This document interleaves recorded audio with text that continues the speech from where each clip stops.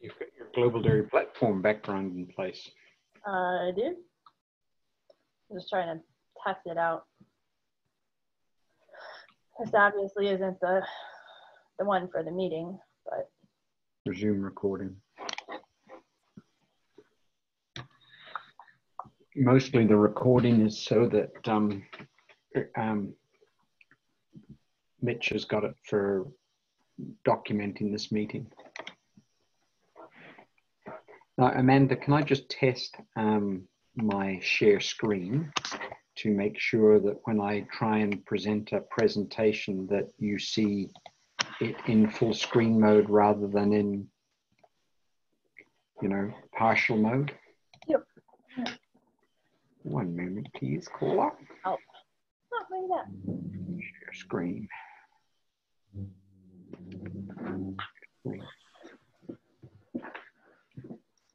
Share screen. Here we go.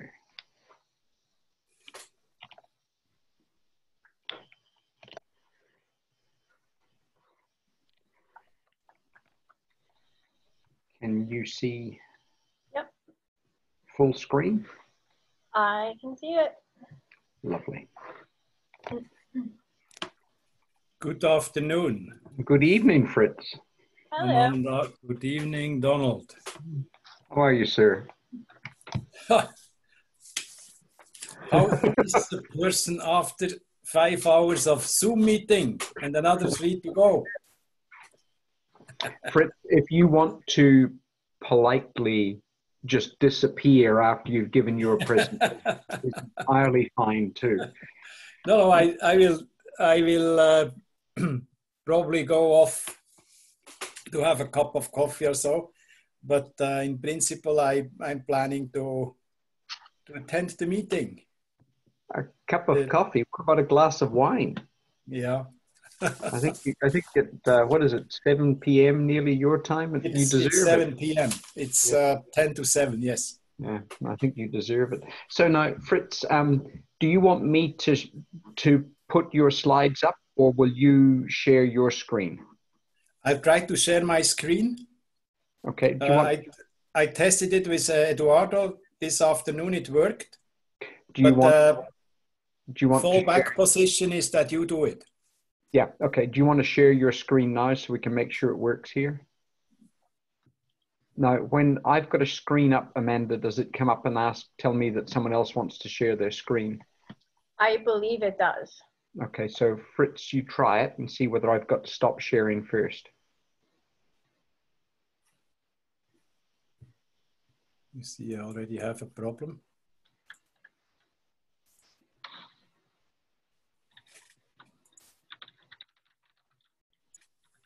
No, that's not the one.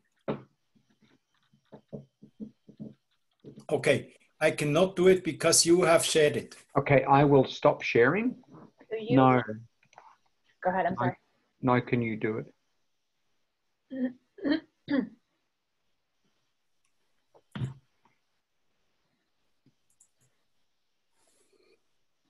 Perfect. Now I have to. Yeah, I can do it. Yeah.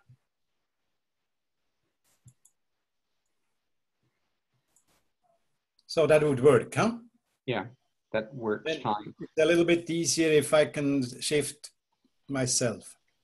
We see, I see a big black box down the right-hand side of your screen. Is that all of our pictures that's gone? Is it better this way? It's a small black box now. You might want to move it up into the corner or something like that, if you can. That's it, yeah.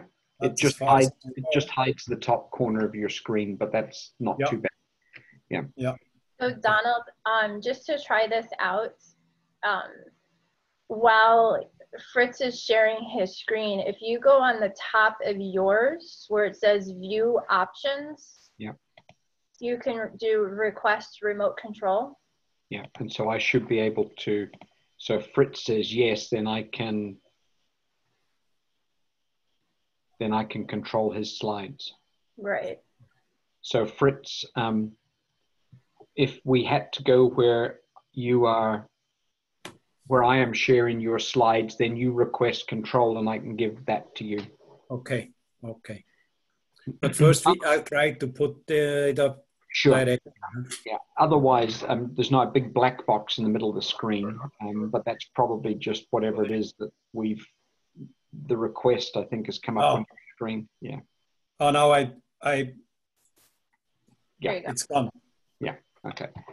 Great. So that works fine. And if hi Liz, if there is any difficulty, I can show slides and people can just say next slide and I'll click it forward, etc. Okay. For those that shared slides.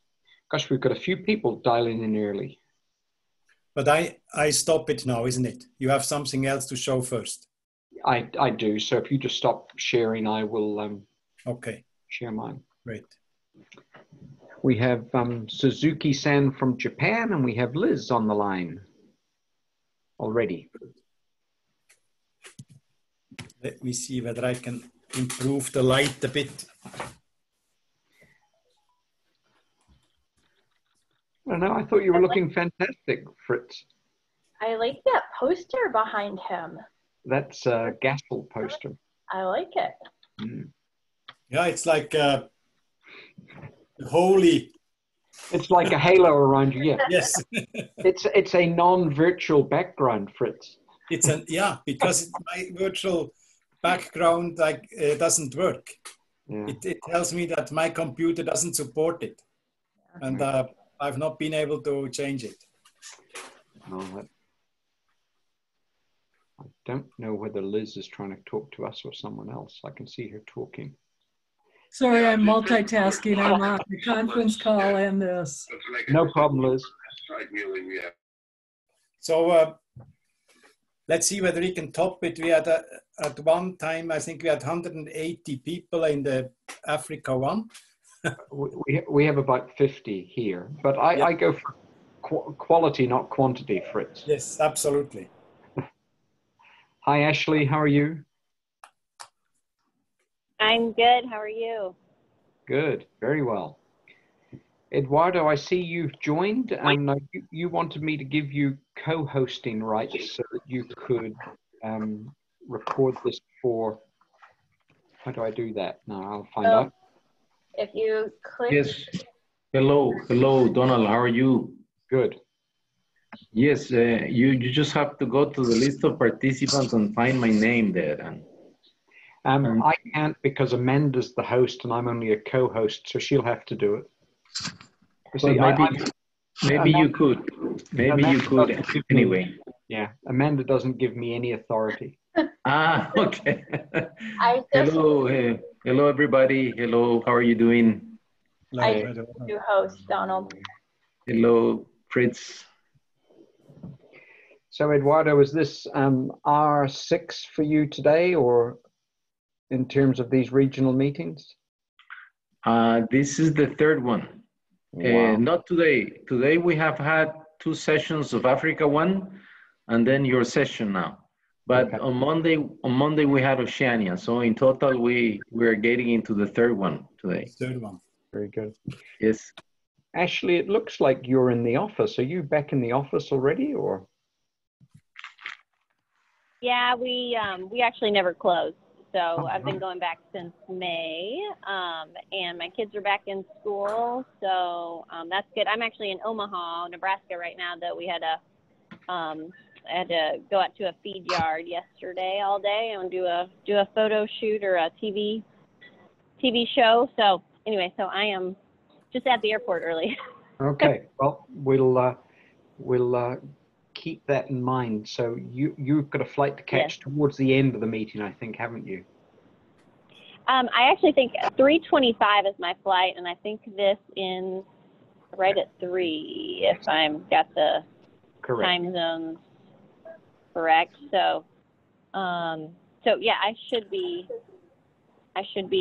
perfect. I might have to be standing in line towards the end, but I should be able to at least stay on audio. No problem. No problem. Donald, can you just check to see if I've made you host now? You should have host access. Host. You have made me host, so I can now give Eduardo co-host. There you go, Eduardo. Okay. Thank you. Thanks, And I was Amanda. just going to mention, sorry, I'm no longer multitasking, but at 1 o'clock we have a APHIS, African Swine Fever working group. So I'll jump off, join that for an hour and jump back on this. So I think it should be after I'm done talking and before the panel that I'd be jumping off. Thanks, Liz. That's great. We can always shift things around if we need to as well. Hey, and Donald, did you, I do have slides. I didn't know, do you want me to just email those to Amanda, to you to run, or, and I don't actually have to use them either, so. If you want to email them to me, Ashley, I can put them up and you. Fog, but it's turned into a beautiful day. Oh, nice. Very nice. And Tim, I see you've joined us as well. Yeah, hi Donald. Welcome. How are you? Good, good. I see you've still got the COVID beard happening. Oh, it's a lot tidier than it was a few weeks ago. Hey, Donald, as we briefly discussed, if the agenda still holds, I'm going to go ahead and put myself on mute. I've got to take care of some other things, but I'll be back at least 30 minutes before my scheduled time, if that's okay. That's perfect. In the meantime, we'll just take your name in vain, Doug. That sounds good. All right. Thanks, Donald. Take care. Thank you. Esben, welcome. Donald, I did just send you a new slide set. I split one slide into two, but I can either share screen or we can send it or have you use the ones I just sent you. I haven't received them yet, Liz, but you know, like we said before, you can share your screen if you want to, or I can put the slides up and advance them if we need to. Larry, I see you've joined us as well. Welcome. Yes, welcome. How are you? Good, real good. Thanks for your help in organizing our friends up in Canada, Larry. That was great. Yeah, no, I wish I could have jumped on it. I had a few other things to do, but thankfully Fawn's going to step in. It's great. No, that's excellent. And Alex, I see you've joined us as well. Yes, thank you very much for having me. Just trying to get my video working right now. Yeah, no problem. We'll probably get everyone to turn their video off at some point. Otherwise, it may run really slowly.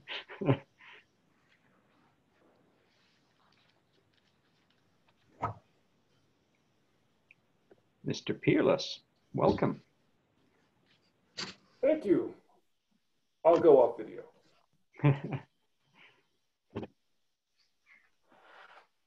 We are expecting about 50 people to join today. At least that's the number that have registered. So we'll give everyone a couple of minutes past the top of the hour before we click into presentation mode.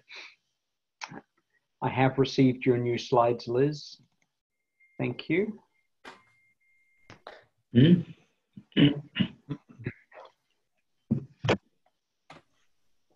Ashley, I haven't received yours yet. Okay. Says it is out of my inbox, so we'll see if it comes through. Not a problem. Not a problem. I'm open it. I might PDF it and just send it to you again just to make sure something goes through here. Sure. Thanks, Ashley. And as I've said to other presenters, there's no compulsion to use slides, but if you want to, happy for you to do so, either to share your screen or send it to me and I can share them with everyone on the call. Mr. Butler, I see you've joined us. Welcome. Thank you. Greetings. Hi, Jim. Good to see you. Wow. Or at least hear you so far. Good evening to you. Thank you. And Mr. Hardman, I see you've joined us as well. Thank you for making it. Yeah, you bet. How was the leaving do last night? It was good. Good. Yeah, it was good. Well, we'll look forward to catching up with Ian in due course in his new role, hopefully. Yeah, absolutely. Yeah. Fawn, I see you've joined us, or have you just Hello. thought we had Fawn? Yes, there you are. Hi, Fawn. Hi, Nice to see you everybody. again. Yeah, it's a pleasure to see everyone.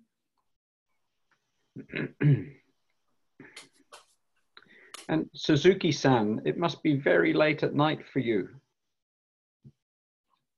Oh, you've gone muted again. Suzuki-san from Japan.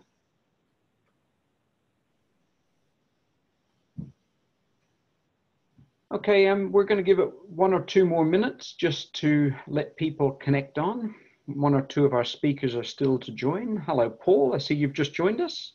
Welcome. I'm here. It's always good when one of your first speakers turns up.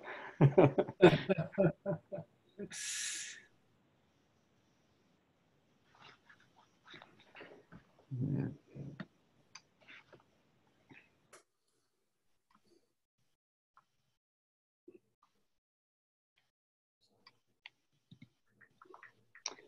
I'm just going to share my screen, which has got a few details, and then we will move into listening to Fritz Schneider, the chair of GASL. So just give me 1 moment to get myself organized.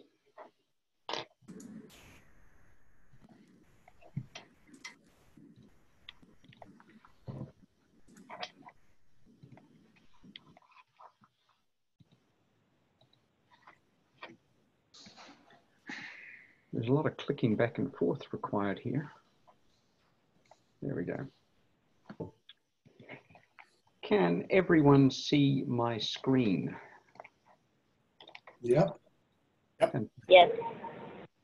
Yes. Yeah. So welcome everyone, and to those of you I haven't met before, I'm Donald Moore. I'm the Executive Director of the Global Dairy Platform. I'm also a member of the guiding group for the Global Agenda for Sustainable Livestock, and it's my honor to welcome you all here today to this North American regional consultation where I will act as your moderator. But hopefully you won't hear too much from me because we've got a great list of participants and speakers to hear from today. Before I hand over to our first speaker, Fritz Schneider, who is the chair of the Global Agenda for Sustainable Livestock, I thought I'd just share a couple of meeting protocols for today. If you wouldn't mind keeping your line muted when you're not a speaker, and perhaps only speakers use cameras. I don't know that there's going to be too many of us on the line, so for those who want to have their camera on, that's probably okay. If you could ask questions using the chat function in Zoom, I think we've probably all over the last 6 months become Zoom experts, so hopefully everyone knows how to use the chat function. But if you could use that to ask questions, that would streamline things. But if you do want to speak or to make an intervention, then use the raise hand function under the participants tab. I'll try my best to keep an eye on that. And as people raise their hands, we will, as time permits, we will invite interventions in the sequence that people have raised their hands. So hopefully that makes sense to everyone.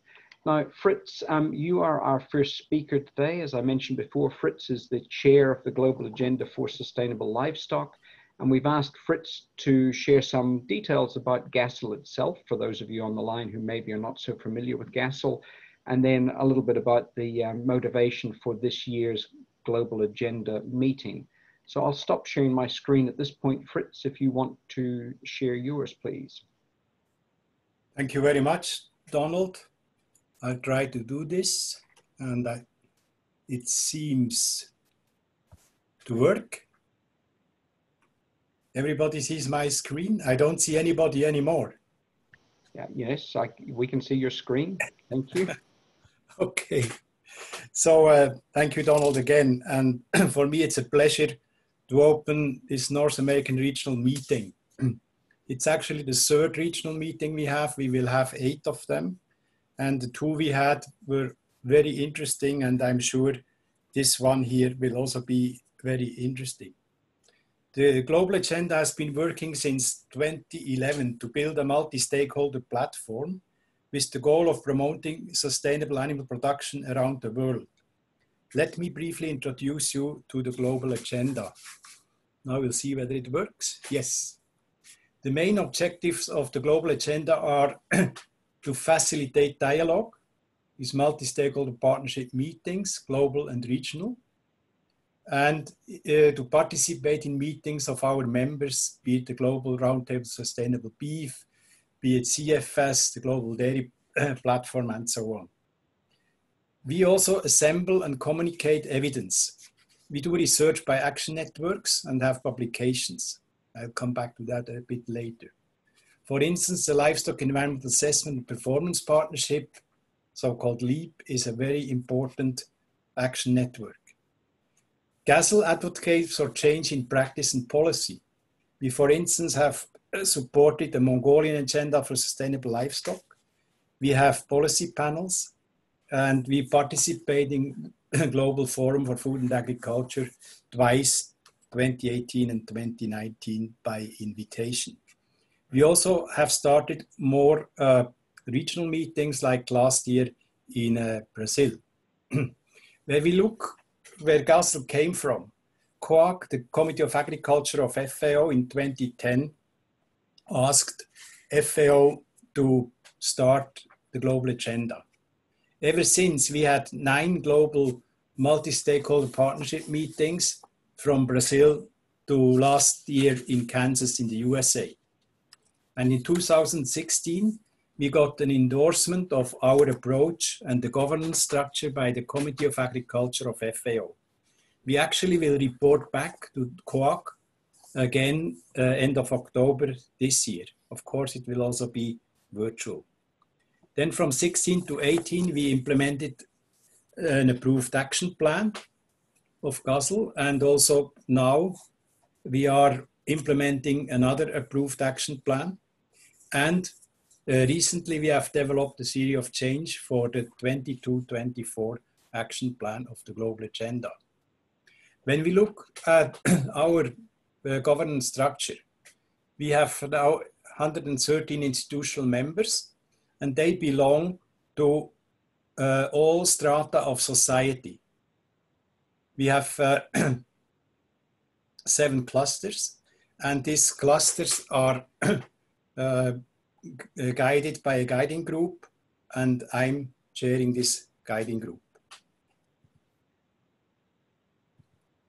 The actual work is done by the action networks. We have a number of action networks which are technically oriented, and they do the science work.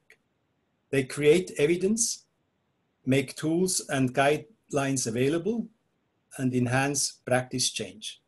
They are highly specialized, and they are actually all over the world, and these are networks mostly of eminent scientists. When we look at the membership, we have public sector, private sector, academic research, multilateral and intergovernmental organizations, NGOs, social movements, and we also have a separate cluster of donors. These are the members who are financing us.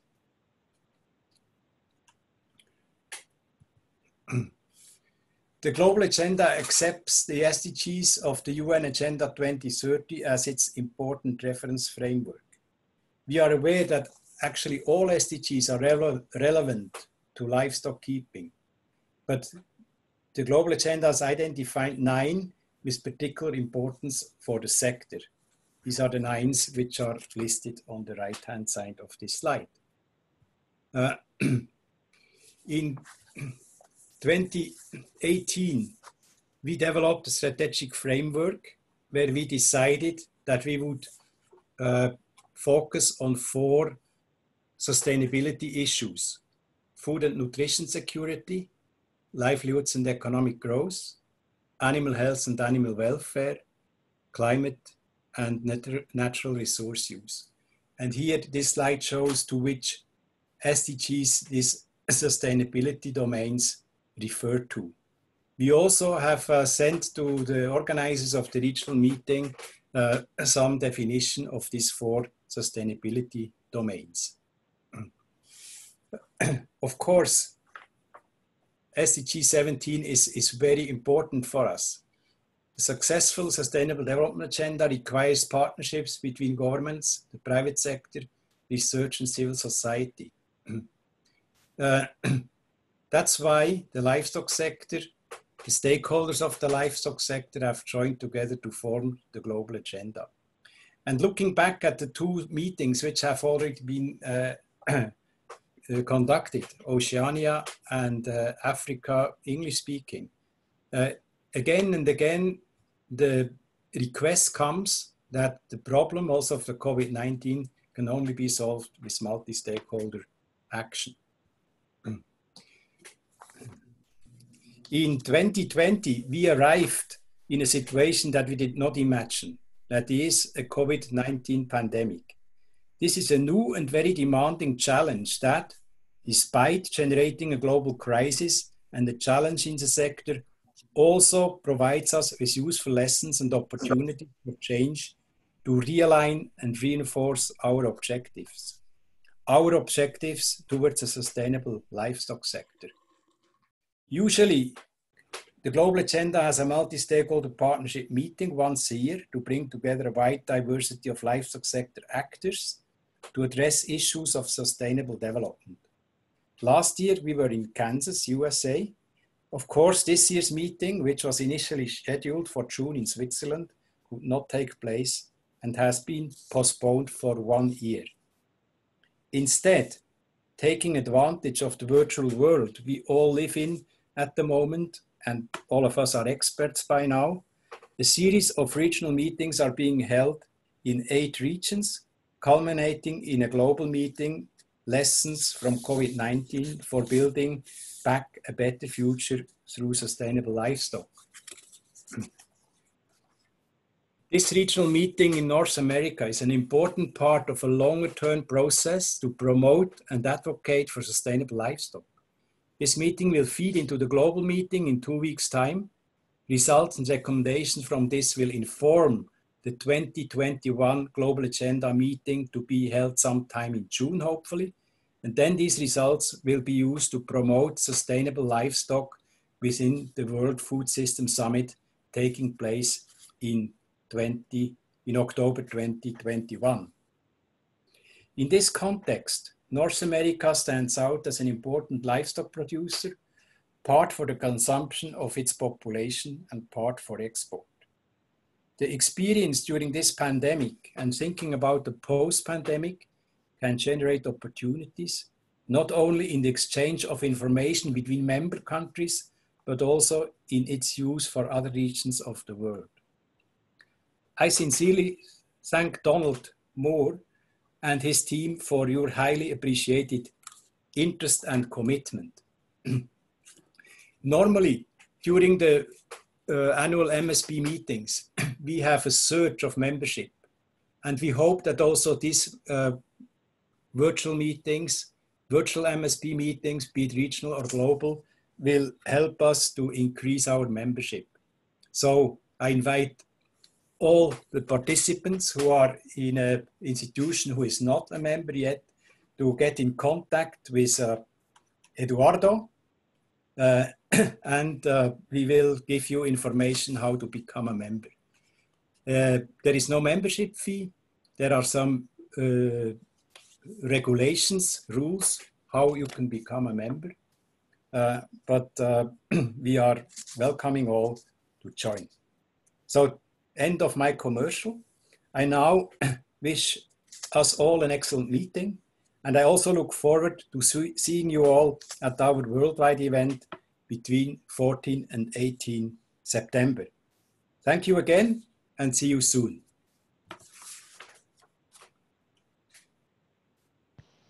Thank you, Fritz. We do have time for questions if anyone has them, but I don't see anything in the chat, and I don't see any participants with their hand raised at the moment. So I'm just going to start sharing my screen, Fritz. So I've turned yours off. Hopefully everyone can see my screen again now. So I've already covered the meeting protocols. As I mentioned before, if you have questions, please feel free to raise those using the chat function or to put your hand up. I see at the moment, out of the 60 or so people who have registered, we've got about 30 on the call. So there should be plenty of opportunity for people to make an intervention should they wish to. I thought it was worth me taking a moment to talk about the objectives for our regional consultation today. And these really come from the GASL guiding group. And we have an opportunity to really discuss and present today the regional impacts of COVID-19. So what is it that we've seen in the North American context? And what are the drivers of change and the consequences that have arisen from that?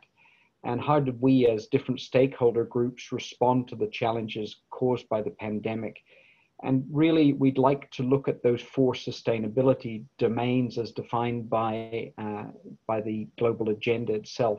First one being food and nutrition security, the second, livelihoods and economic growth, the third, animal health and welfare, and the fourth, climate and natural resource usage. So those are the 4 domains that we are going to operate across today. The option, I guess, for us, or the opportunity for us, is to identify short, medium, and long term how the livestock sector can improve its response through a sustainable livestock approach with solutions of a multi-stakeholder nature. So in terms of the outcome from today, we can tailor this meeting however we see fit, those of us on the call.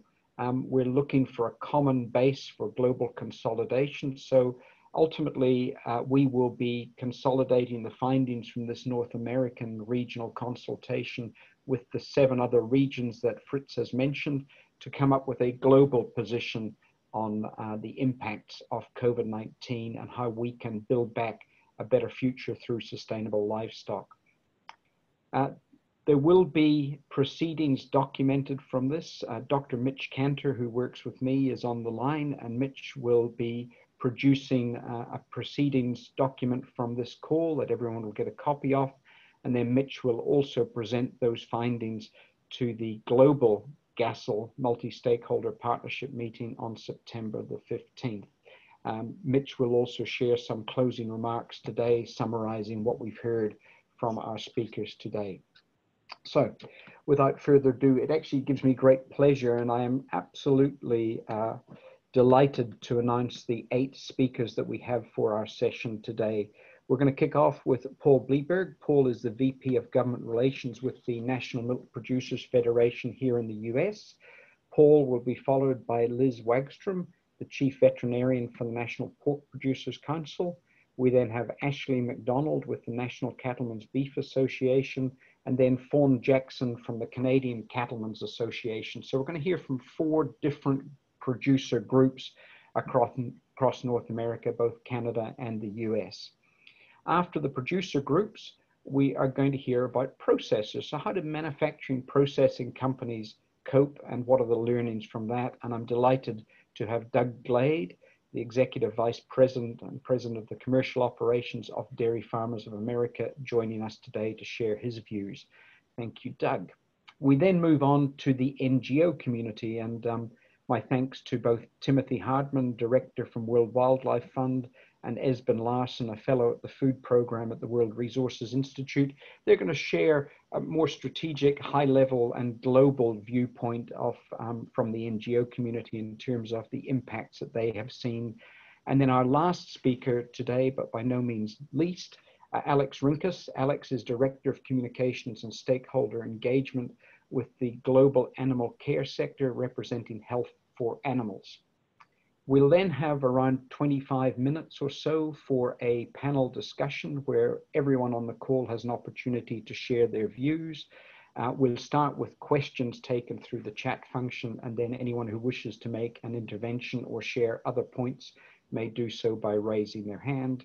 And then Dr. Cantor will provide us with a summary of key points, and we will close at 3 p.m., assuming that your moderator has done his job. So without further ado, if I go back to our first speaker, Paul, did you have any slides, or did you just want to speak to us today, Paul? I'm happy to just speak. I don't have any slides. That's perfectly all right. Thank you. So I will just shut down this sharing, and you can start talking whenever you would like. All right. Well, thanks very much. And to give everybody a little bit of background, my name is Paul Bleiberg, and I am the Vice President of Government Relations at the National Milk Producers Federation, based here in Washington, D.C. Before I go further, Donald, can you hear me okay? Yes, we can. Thank you, Paul. Perfect. Just wanted to make sure of that out the gate. To give a little bit of background on who we are as a trade association, many of you probably know, but for those who don't, we are the trade association that represents dairy farmer-owned cooperatives, including Dairy Farmers of America, I know is also on this call, Land O'Lakes, Select Milk, California Dairies, everyone around the country. And we also happen to have the state dairy producer associations and several others as associate members. And we basically function as the farm commodity organization on all things dairy in Washington, D.C. So with that brief backdrop, I'll talk through some of the challenges that we faced amid the COVID-19 pandemic and how we've responded to those challenges, both on a government level and an industry level. And maybe I'll end briefly with just a touch point on lessons for the future, although we're not out of this yet, so it's difficult to internalize with distance and time. We've not had the chance yet. To start by talking through the challenges, the pandemic could not have hit the dairy industry in a worse time in a lot of ways. We were coming off of 5 very challenging years of low milk prices, as we've stated before, in many different contexts, and we were finally anticipating a bit of a light at the end of the tunnel this year, and we were expecting the best year we'd had since 2014. It wasn't going to be quite that good, but it was going to be much better than we had in recent years for a number of reasons. Unfortunately, by mid-March, the situation changed quite a bit, and we found ourselves in the throes of an unprecedented situation, just like all of us did. To give you a sense of some numbers on consumption and why this was important and a big challenge for us, about half of the cheese consumed in the US, 25% of the fluid milk, and about 60% of the butter are consumed away from home channels. They're not consumed through retail. So when the economy largely closed down in mid-March on account of the need to respond to the pandemic, dairy farmers around the country lost many, many markets for their milk. You had colleges sending kids home early, you had restaurants closing, you had catering, everything in food service was stopping.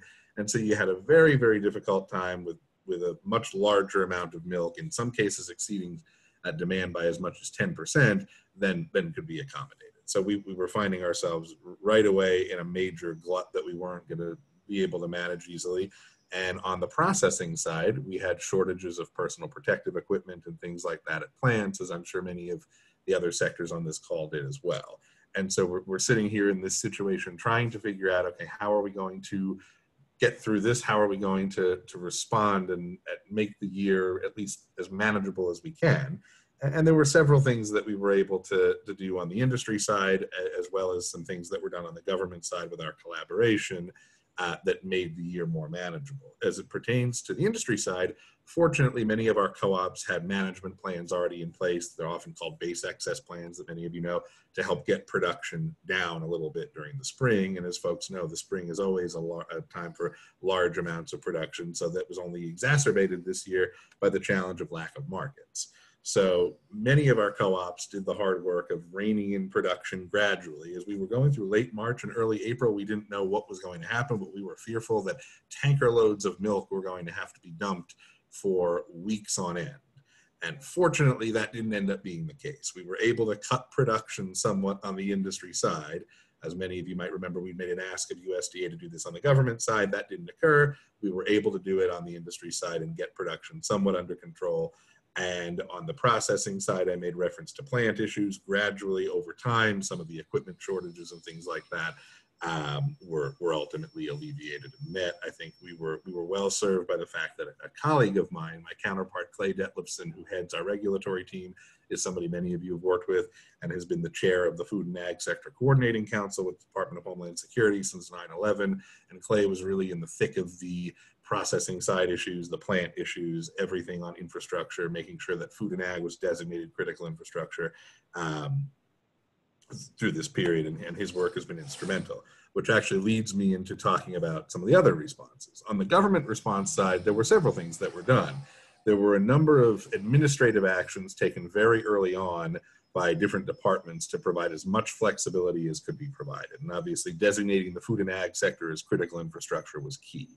Another one was providing flexibility from hours of service regulations pertaining to milk hauling and things like that, so that in the event that milk had to be taken from one plant to a different plant that it would normally be taken, there was added flexibility to do that. So we were very grateful that that flexibility was put in place. Another item dealt with school meals, and this has been in the press somewhat in the last few days, actually, but a large amount of milk is consumed in schools every year. And so we were concerned that with schools closing, you were going to have, have a lot of milk that had nowhere to go. Fortunately, USDA put as much flexibility as they could into the school meal program to make sure that kids would still be getting dairy away from home. They took some steps to allow more flexibility as it pertained to milk fat varieties and things like that. Now, all of those regulatory steps were extremely helpful, but I think in terms of moving the market, which is what we saw happened over the summer as prices rebounded, a couple of items were key on the government side. Obviously, a key item was the industry working to align production that I already touched on.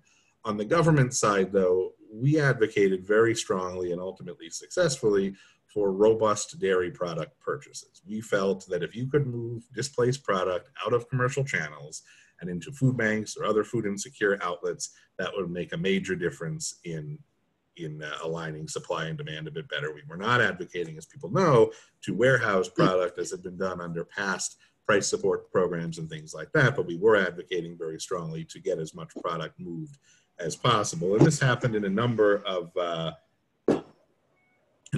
different areas. One was the Farmers to Families food box program created by USDA, for which another $1 billion was just announced last week.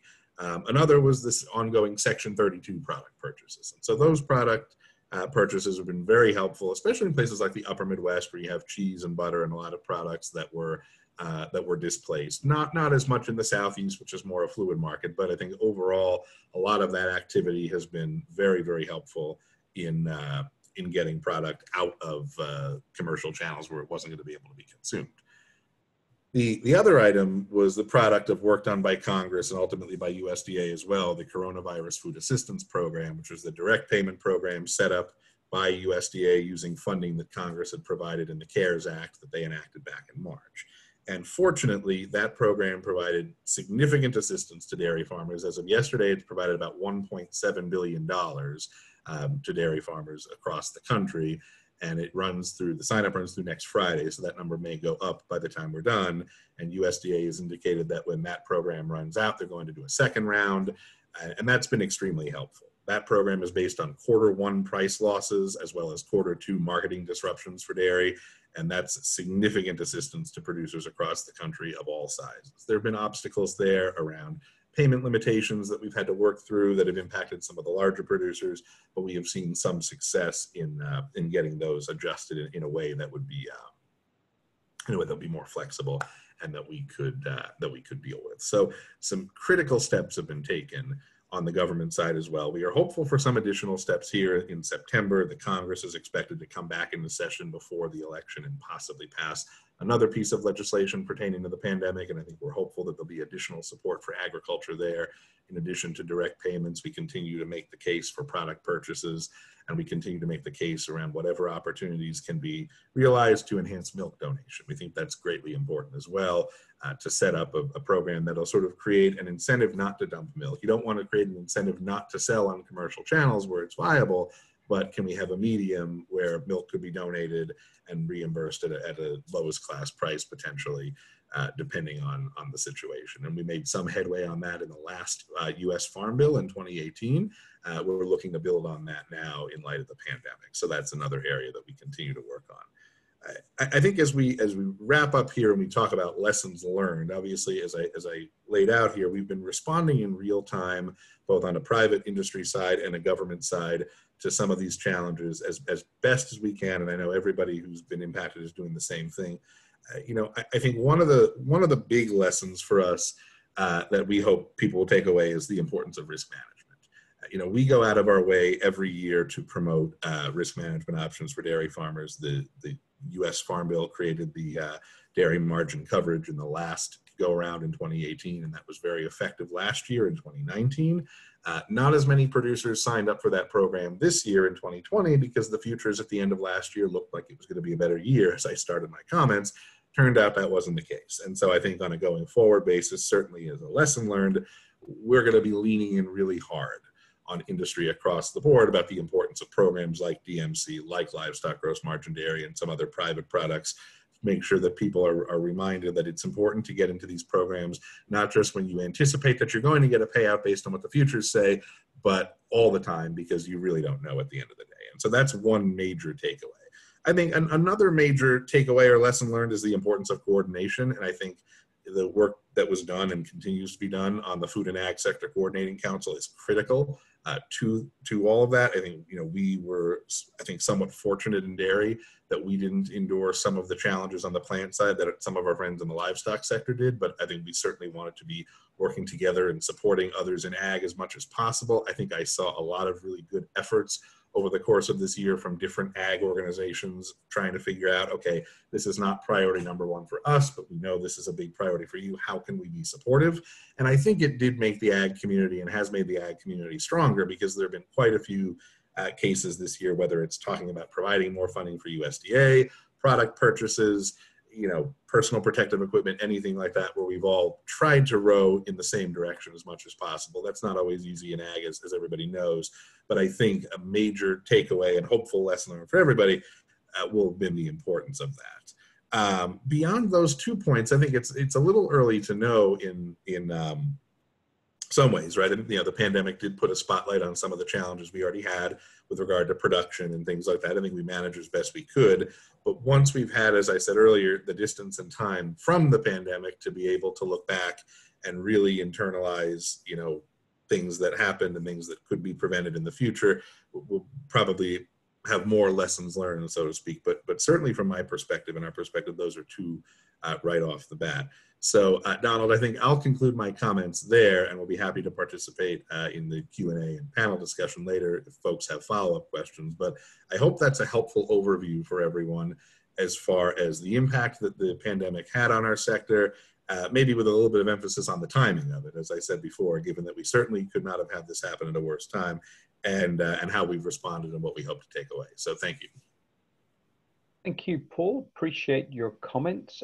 For those of you who have recently joined the call, we will be having a panel discussion towards the end, so feel free to think about questions that you might like to ask via the chat function, or raise your hand using the Zoom raise your hand function under participants, so that you can ask questions at the end as well. I was remiss in not pointing out at the beginning that we are recording this session. Our friends from GASL would like to post some segments of this onto their website, and we're also recording it so that Dr. Mitch Cantor, who will be writing the proceedings up from this, doesn't have to furiously write down all the things that people are saying. So we are recording. As I mentioned earlier, we have had 60 people register. Our registrants come from not just Canada and the United States, but we have from Nigeria, from France, from Italy, Germany, obviously Switzerland with the chair of GASL, and we also have people from Argentina, Japan, and Ireland registered. So quite a broad range of people have signed up for our call today. So without further ado, our next speaker is Liz Wagstrom. Liz is the Chief Veterinarian with the National Pork Producers Council. Liz, would you like me to share your slides from my screen, and would that be easiest for you? Let me see if I can work it this way. Are you able to? We are. We can see your slides. On slideshow, because I had everybody's pictures up over where it says slideshow. I think we're good now. Thank you so much. And perfect. I think we'll see some similarities between what Paul had to say and what we have to say. The pork industry in the United States was also coming off several years of low prices. A lot of that was based on tariffs that had been implemented on our exports, and so we had some challenges. We also had some of the same challenges that dairy had in food service. About 70% of our bacon goes through food service. But our biggest challenges, rather than trying to repackage and relabel products that would go to food service for retail, was in our packing plants. And so we focused on March 10th, and NPPC, for those who don't know, is the advocacy arm of the pork associations in the United States. So we focused on legislation and regulation and trade. And so as early as March 10th, we were very concerned about the potential for pork supply chain disruptions due to labor issues in our packing plants. And unfortunately, we saw our worst case scenario happen. And what happened is we saw an increase in human infections in our meat packing plants. Very few on farm, but quite significant numbers of infections in the packing plants that caused closures and slowdowns. And those closures and slowdowns were driven not only by employees that tested positive and may have been ill, but also by fear, people who were afraid to come to work, and thus we had high levels of absenteeism. And so as the packing plants worked with public health to increase those safety protocols, it did lead to reduced workflow as they reopened plants. So you looked at social distancing within the plant, adding barriers between workers, doing health screens of workers coming into the plants, taking temperatures, adding hand washing stations, all of those things that helped address public health issues in the plants also led to slowdowns within the plants. And so we had those slowdowns and closures that caused us to have pigs that had no place to be marketed at. There were many days when we had over 100,000 pig capacity declines. So we have, in a week, we could have more than 500,000 pigs that should have gone to market, should have been made into meat, that were still on farms. And so our latest USDA Hogs and Pigs report indicated that around 2 million animals disappeared. And we'll talk a little bit more about what disappeared meant, but there are 2 million animals unaccounted for in the difference between what was on farm and what was reported as having been processed in the major packing plants. It's also estimated that we have over 250,000 sows out of about 5 million that have been liquidated. So producers that are either downsizing herds or are exiting the industry. And so we're uncertain how many farmers have quit producing pigs. We know there will be some significant number. We've had one large producer, Maxwell Foods, that has exited the industry or is exiting the industry, but others that are smaller that will also exit the industry. So it's very tenuous times within the pork industry still today. As we looked at the backup of pigs, as those pigs that couldn't go to packing plants, solutions were difficult. And that's because the way we flow pigs through our barns. In our modern production, we focus on all in, all out. That means we will fill a barn with age matched pigs over just a matter of a few days, keep them there until they're ready to go to market. And then as they go to market, they'll wait till the barn gets totally emptied, wash it up, and you have younger pigs right behind there ready to go in. So downtime on our barns is just a matter of days per year. It's not like there is a lot of extra barn space around. So some of the things people did was with their younger pigs, it would be newly weaned pigs or nursery pigs, they'd double and triple stock them in those barns that they'd be expected to stay in till market. So there was room for lots more younger pigs in those barns. But now as time has gone on, we have to find a space to move those double and triple stock barns pigs into other barns. We altered diets on heavier pigs. In fact, there is some solutions that we're hearing where people have not only kept pigs from gaining weight, but they also actually lost weight. So we really have slowed up a lot of growth. Again, that's great when we don't have markets for the heaviest pig to go to, but that's causing downstream concerns with those younger pigs that should be moving into the space those heavier pigs should be vacating.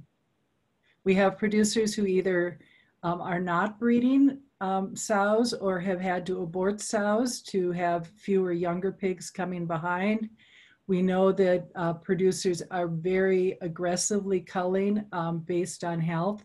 So lightweight pigs, pigs that are not doing well, that maybe they would have tried to keep and make into, get them to market. A lot of those pigs have been culled just to create space. And then there's this whole idea of alternative markets and alternate markets. And we have producers who would do anything rather than to kill a healthy pig for no reason, for a reason of marketing or lack of marketing. And so we know that we had farmers in the Midwest who have sent pigs to other places in the United States. We know that there was a lot of animals donated to food shelves. And we'll talk a little bit in the next slide about some of those alternate markets, but we do feel there were some significant numbers of animals that went to those alternate markets. And we still have concerns with excess animals. We knew that fall was going to be a time of tight supply anyway, or excess demand. And now with all of these animals that have backed up, we have concerns that we still have somewhere between 2 and 3 million excess animals in the pipeline that need to be marketed yet this fall. So some of our alternate markets, and this is a picture I took off a friend's Facebook page, included direct from farm sales of live animals. This is a farm that's not very far from Omaha, Nebraska, which is a fairly good sized city. They sold live animals to people who would come to their farm and then help the people who bought those live animals process them, or kill them and process them on the farm. We had people send animals to smaller processors in non-pork states. So we heard about pigs from Iowa that's in the center of the nation going to Pennsylvania on the East Coast, Iowa or Idaho on the western part of the United States, and Georgia in the Southeast. In certain states where they have a lot of processors that would be processing deer and elk and other wild game, many of those processors opened up early from hunting season and increased capacity to be able to process pigs for people.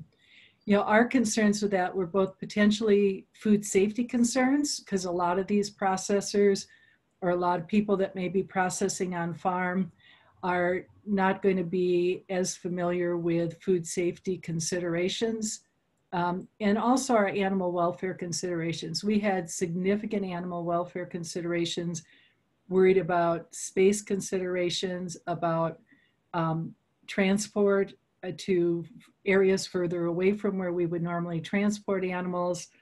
And as the next slide we'll talk about, also welfare around depopulation. So to preserve animal welfare, some animals were depopulated. We had farmers who couldn't find alternate markets. They didn't have packing plants that were able to take those animals. They were animals that were overcrowded, and they had young animals coming up behind. And so some of those animals were depopulated. It's uncertain how many were. We know it's in the hundreds of thousands and perhaps over 1 million. And so we as an industry worked to provide methods that were humane and approved by the American Veterinary Medical Association. So some of the work we did was to look at sources of carbon dioxide, looking at sources for vaporizers to deliver carbon dioxide. worked on methods around adding heat and humidity to be able to use the approved ventilation shutdown plus methods.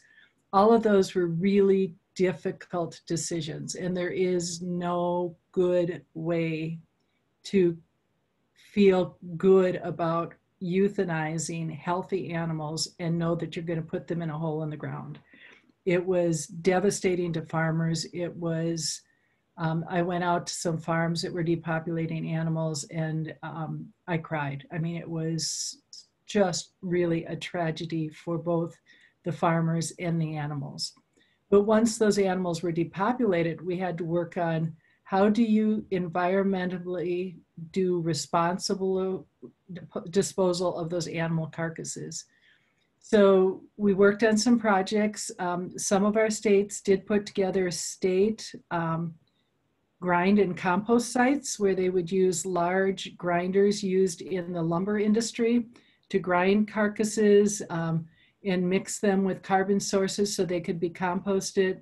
That way you have composting that takes just a matter of weeks instead of up to a year.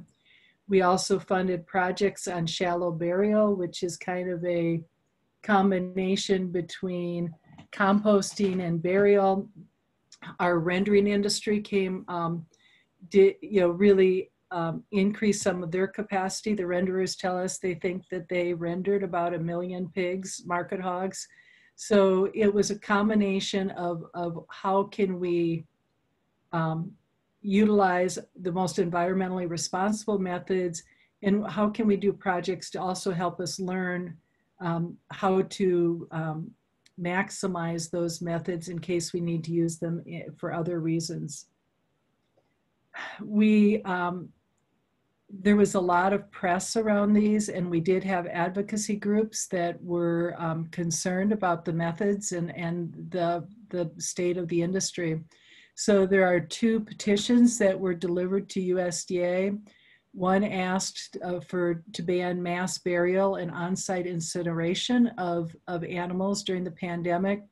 We're not aware of anybody who used on-site incineration. That's not a method that we're familiar with anybody using. Anybody who buried animals that was helping to get money or any funding from USDA for that burial, those burial sites were approved by conservationists to be environmentally appropriate.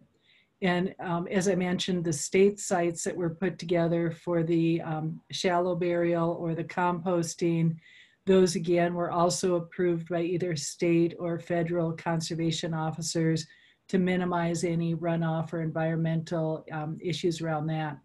The second petition just went to USDA about 2 weeks ago, and that was focused on depopulation methods.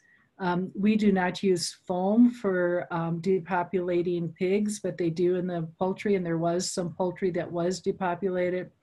So it was ventilation shutdown and water-based foam methods that were, the petition to USDA went to try to ban those methods. Both of those methods have been researched and have been approved as methods that could be used for depopulation by the American Veterinary Medical Association. Our ventilation shutdown included in the barns that use that the addition of both heat and humidity, so that within a matter of 90 minutes that over 90% of animals would be depopulated or would be killed. So there was a time, temperature, humidity, and a goal on what percent of animals would be humanely euthanized in that amount of time. It caused some concerns within the veterinary organizations. I think many of our small animal veterinarians were not aware of how those standards were adopted by AVMA, and they were not aware of the additional addition of heat and humidity to try to make it a quick process. This was not people turning off the fans, walking away from a barn, and then hoping that, after a while animals would be dead. It was monitored. It was focused on getting the most animals euthanized in the quickest time possible.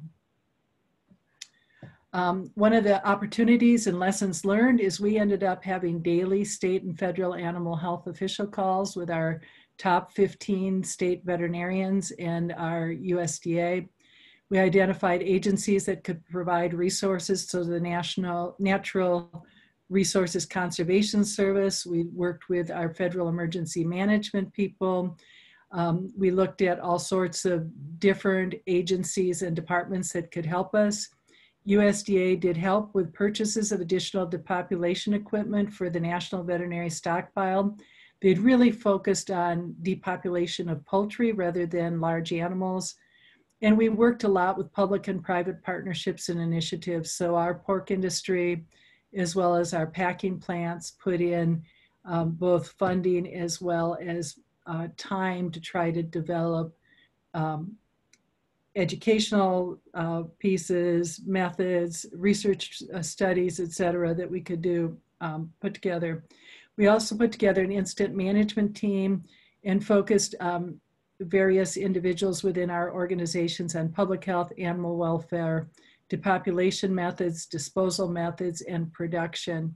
And that issues management team was very beneficial in helping us keep from duplicating efforts, but keep people on track. Another, some of the lessons we learned is our emotions run high during a crisis, and communication will sometimes blunt help tremendously. So those daily calls with our state and federal animal health officials were essential. And then having industry help itself. So in addition to us asking for help from state and federal governments, the National Pork Board put in millions of dollars of funding to help buy equipment and to help do research. And so it truly was a public-private partnership. And the other thing I think we learned is that this was probably better than any full functional exercise or drill for a foreign animal disease. And so lessons we learned from this situation need to be applied to our foreign animal disease planning. So our depopulation methods, we learned a lot, but we were not in a disease situation. So we were able to move animals to central depopulation sites that probably wouldn't happen in a foreign animal disease. Our disposal methods, we were able to move carcasses. They weren't diseased carcasses. Again, you need to think about that in a foreign animal disease. I think we have lessons on diagnostic test development and deployment that we look at the public health side, and we need to be better prepared for a foreign animal disease. And also data management is going to be key. And so with that, it was kind of a run through of some of our crises, definitely focused more on not having markets for live animals rather than in the dairy industry, the change between marketing streams for dairy products.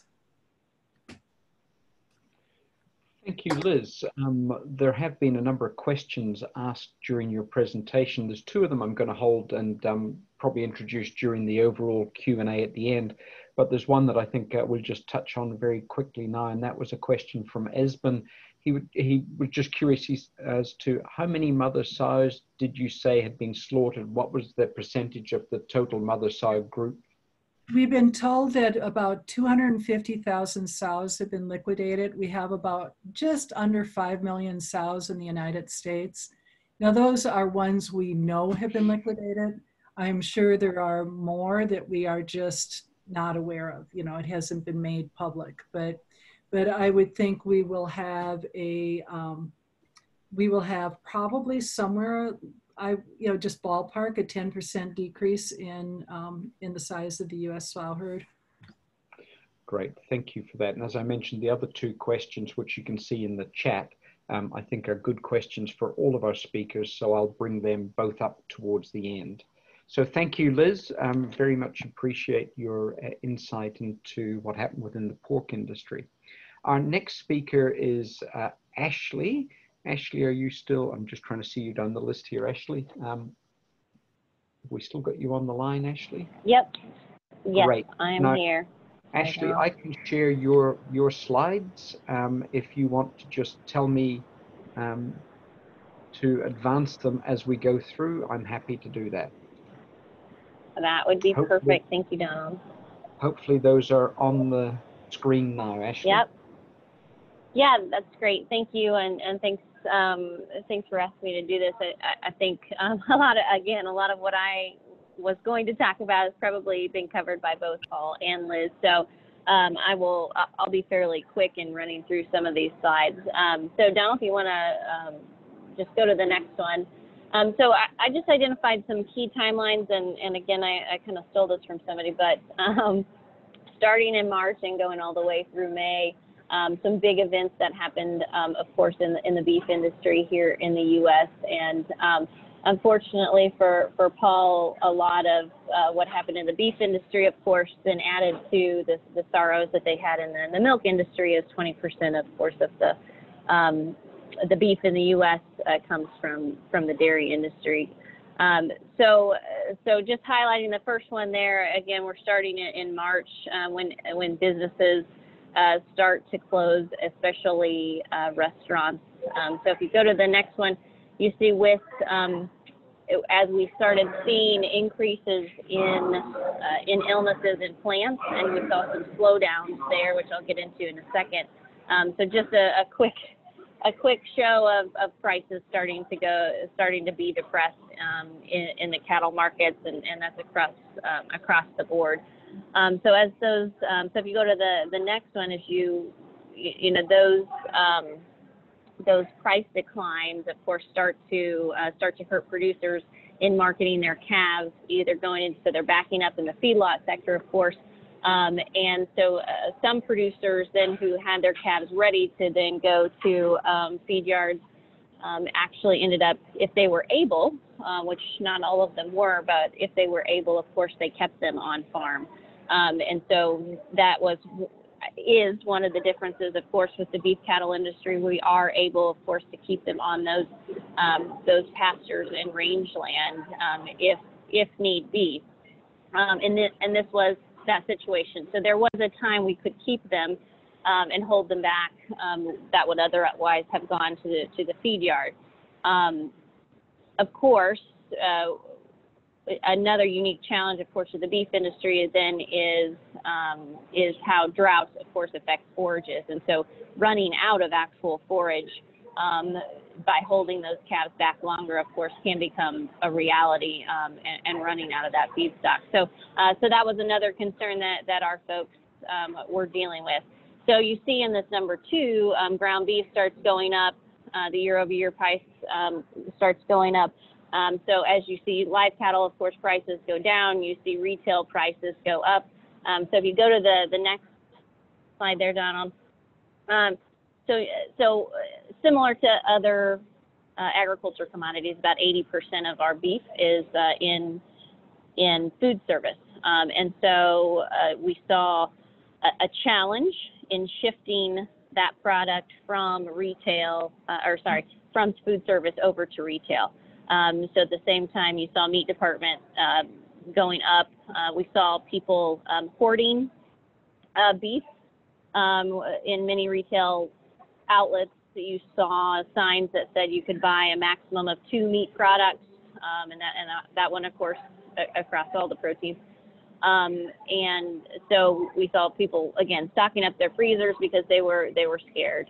So maybe one of the bright spots in here that we saw that was encouraging was that when times are tough or when people are panicked, they do go to the livestock industry to provide some comfort that, that we called it comfort food in a lot of instances. Things like roasts and other things kind of came back to the family dinner table. We saw an increase on the Beef It's What's for Dinner website that has recipes. We saw a huge increase in a number of people going there for beef recipes and figuring out how to cook our product. So a little bright spot there, but we did see those prices start to go up. But of course, that's at the same time live cattle prices are going down. So if you go to the next one, Donald. So there were some other unique things that happened. So one of those was that because of that disparity, we had box beef prices going out at all-time highs out of one end of the packer plant, but we had a depressed prices on the live cattle side. So we did see our packers, a few of them stepped up and paid $5 per hundredweight to cash prices. I think it was the week previous or a couple weeks previous from one date. So that was a unique intervention that the packers took on themselves to again kind of cut that disparity that was being seen in the market. So if you go to the next one. So again, going back to, this was both quick service and full service restaurants. So you see, you know, the drop in price there. Quick service was able to come back a little bit. Obviously, drive-through stayed open, and full service really took a huge hit in many states and overall in the country. You go to the next one real quick. And so these are just some of those, again, some of those percentages that you all probably are well aware of. So we had obviously, if you go to the next one, Donald, if you think about the beef industry here in the U.S., if you know a lot about it, you know that we have some bigger plants that process, you know, 4,500, 5,000 head of cattle per day, and on tight margins, and that is incumbent on a constant flow of those cattle coming in and constant labor force being in those plants to make those plants go. On 4/15, on April 15th, you saw the JBS Greeley plant, which is a big, sizable plant. You saw that one go down. This, of course, just for some context, similar to what Paul had said about some previous years being concerned for milk prices. You know, we were coming off of a dynamic, volatile market event, black swan event, as everybody's calling it, from a fire in one of our major plants in Kansas the year previous, and that had really wreaked havoc on our fed cattle markets. And then we come back just a few months later and we see the coronavirus impact, and so it was really really challenging for our producers.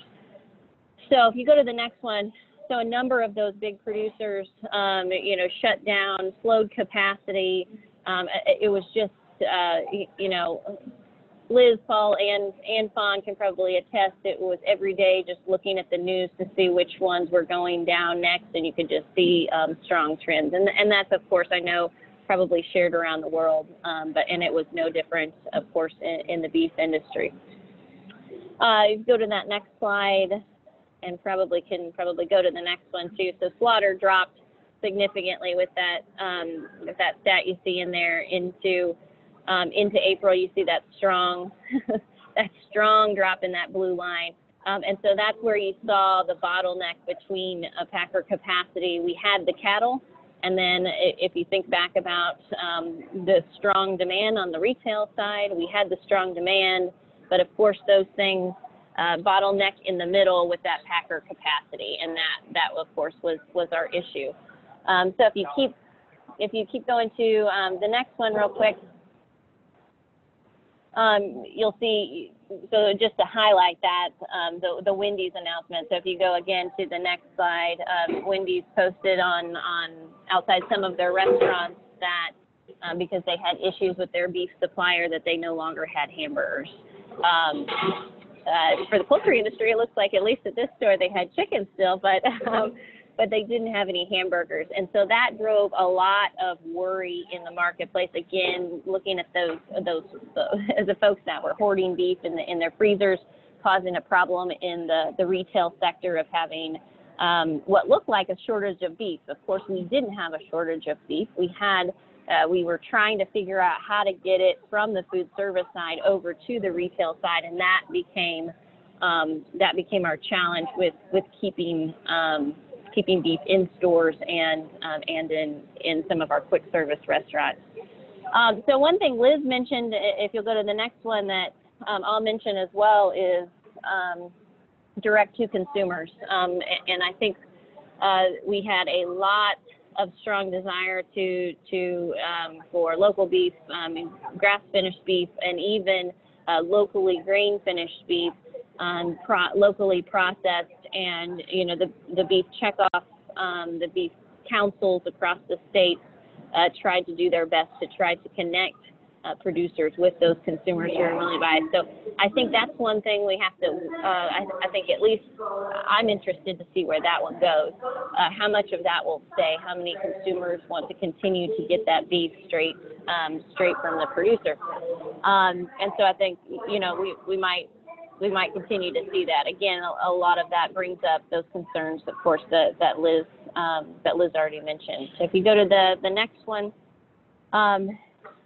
and again, I'm skipping there towards the end, and Paul really covered it.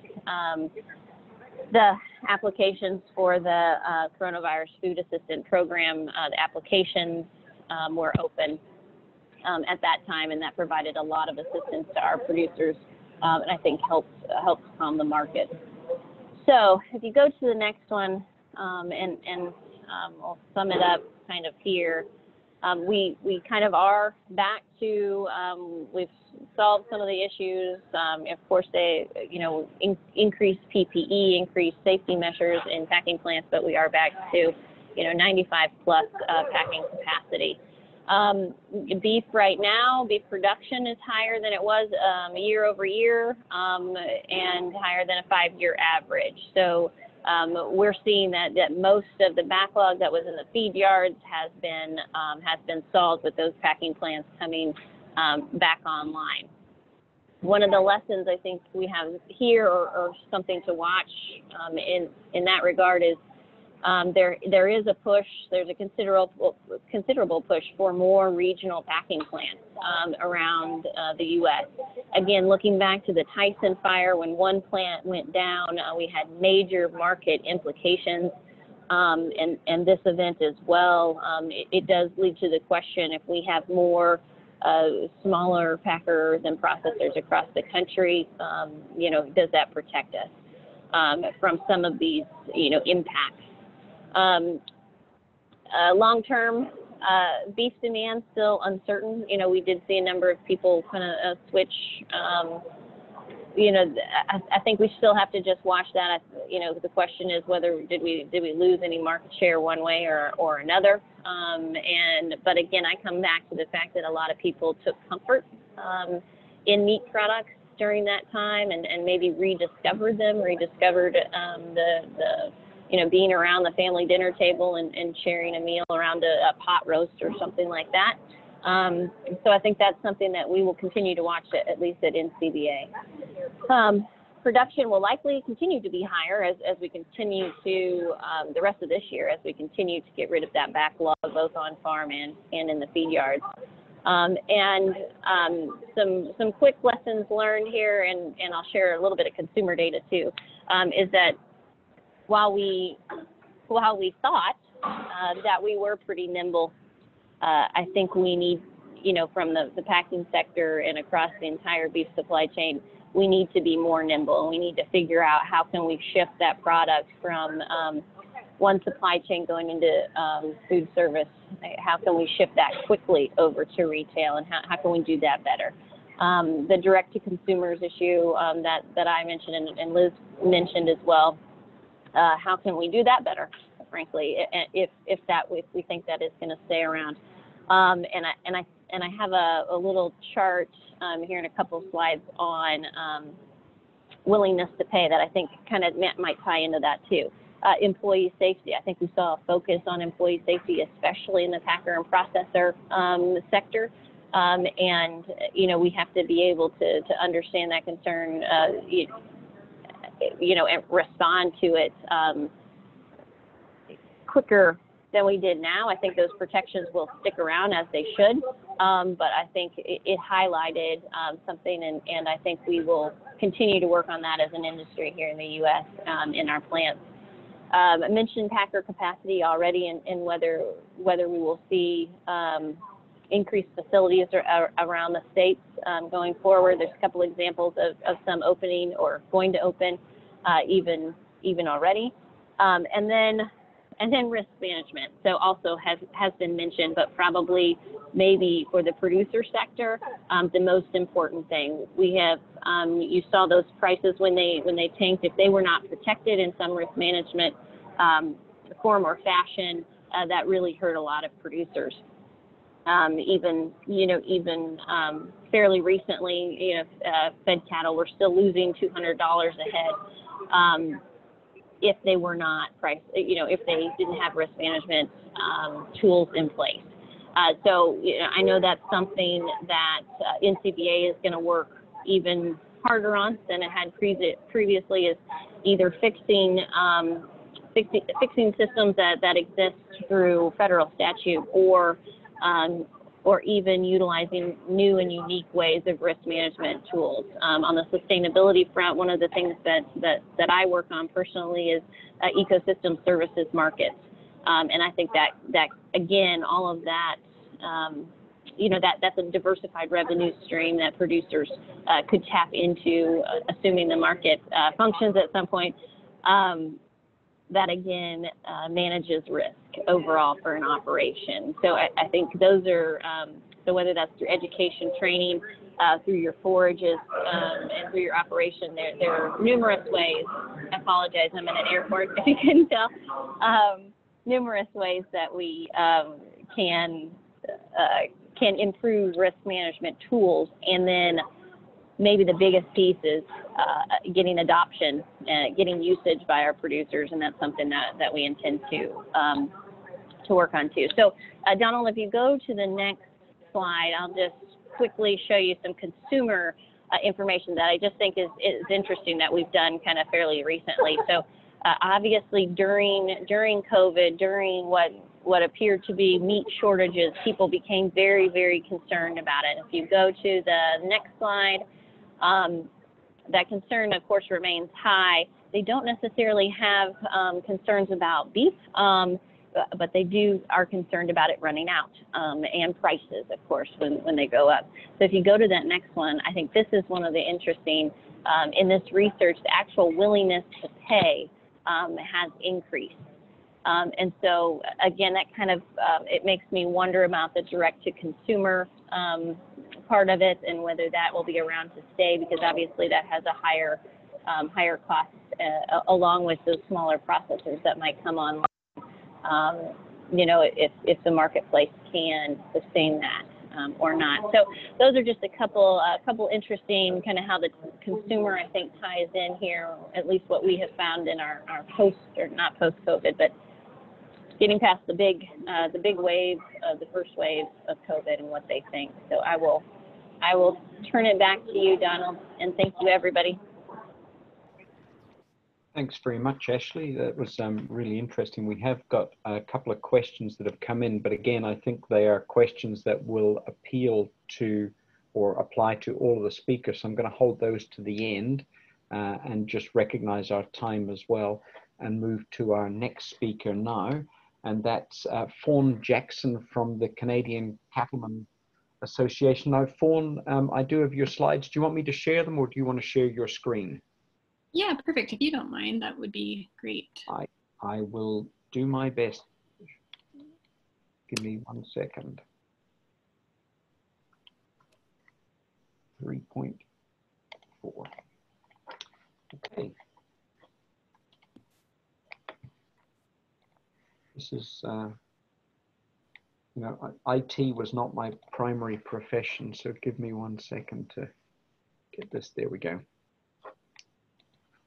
That should be it, Fawn. And if you just want to tell me to move slides for you, I can do that. Can you see that okay? Yeah, that's perfect.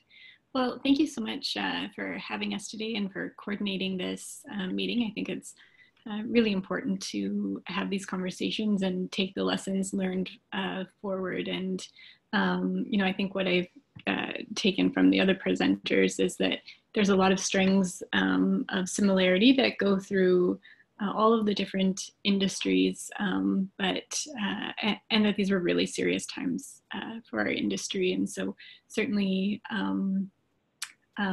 moving forward with improved practices and identifying what we've done well and what we need to do differently I think is really important, and there's lessons across the livestock industry. So in Canada, I work with the Canadian Cattlemen's Association, and I've been at the global agenda, a number of years ago through my previous role, and Larry Thomas is here joining us as well. So I wanted to point out that Larry is here, but certainly, COVID brought a lot of interaction on the government industry. Liz talked about that collaboration, and that's what I work on now, and so happy to share that. So going on to the first slide, and as Ashley had talked through some of the timelines, certainly I think the US context is really important in the Canadian context because of how integrated our markets are. But certainly there was, the Canadian context as well. And what we saw at the onset of COVID-19, of course, was with retail really needing to take off to fill the gap that was left by the food services that was shut down. And so we really saw an incredible increase at retail and food service that required some shifting of the supply chain. As Ashley had mentioned, people reached to beef, and at times that put a lot of pressure on the supply chain that made it difficult for the supply chain to keep up. I would say that overall it was quite successful, and it really did keep up. I think the fears, perhaps the peak of fears was that there wasn't going to be food on shelves, and the sale of freezers shot up, and all of these sorts of things. But I think there was short times of that, and then things really did shake out for to balance, because beef is relatively inelastic. Any of those small changes in supply certainly resulted in large changes in price, and so there was price volatility. When we look at the cost of beef, so sales went, beef at retail went up 12.3% ground beef, which was over last year, and then sirloin steak went up 5%. So for Canadians that we're seeing, perhaps their incomes had disappeared, and they were now depending on the government programs that were rolled out. These are pretty significant changes. And so certainly when we're talking about food and nutrition, undoubtedly there was impacts on the livelihoods of Canadians and their ability to pay. But they did reach for beef because, as was mentioned previously, it was something that they knew and that they trusted, and as they were having their families around the table, that they found important to continue to invest in. So some really interesting things came out of that. If we go on to the next slide, I would say in terms of the timeline, consumers reached for beef. We saw some challenges with moving supply between retail and food service, and what we were trying to plan for was what would happen if any of our processing plants went down. And right from the onset of COVID-19, that was something that the industry was working very hard on. So making sure best practices were implemented in the processing facilities, that PPE was, that there was enough supply, having, temperatures, all of these sorts of things put in place to try and avoid what would be a really significant impact on the Canadian beef industry.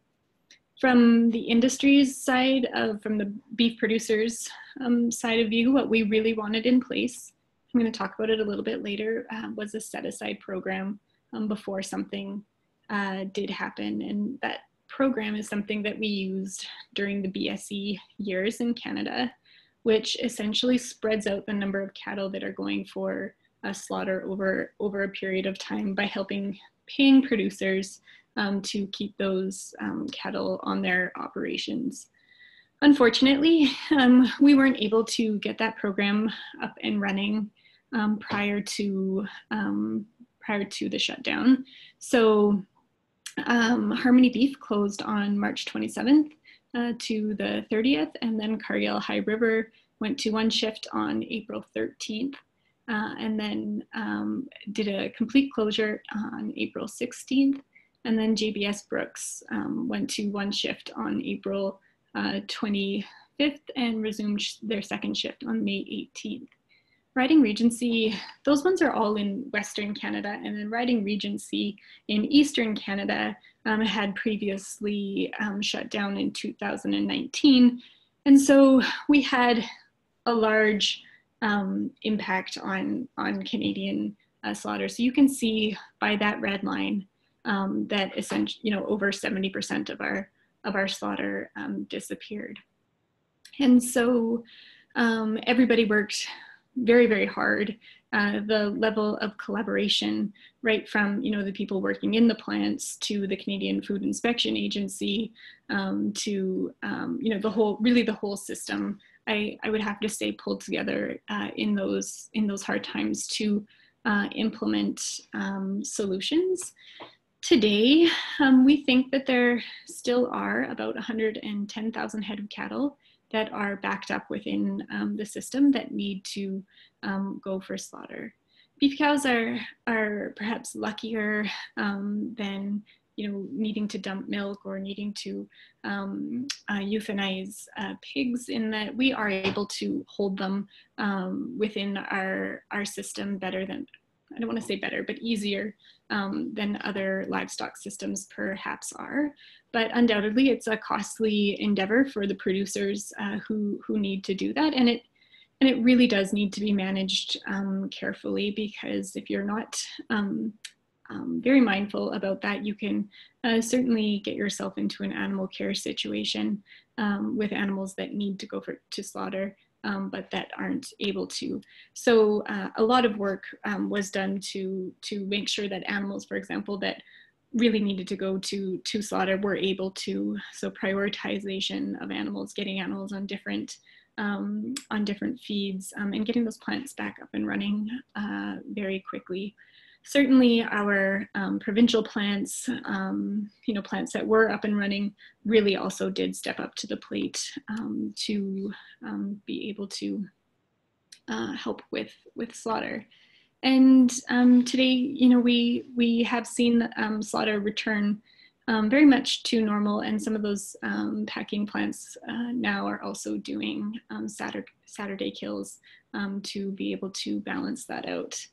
But going on to the next slide, when we were speaking with government, we were anticipating that there was going to be $500 million of losses before June, if the issue wasn't dealt with as we felt was necessary. And so we did have a number of programs come into place, and as mentioned, a lot of work done that did mitigate some of those potential losses. But certainly they were still significant. So when we look at the cumulative feedlot losses between mid-March and July 25th, they were just under 300 million.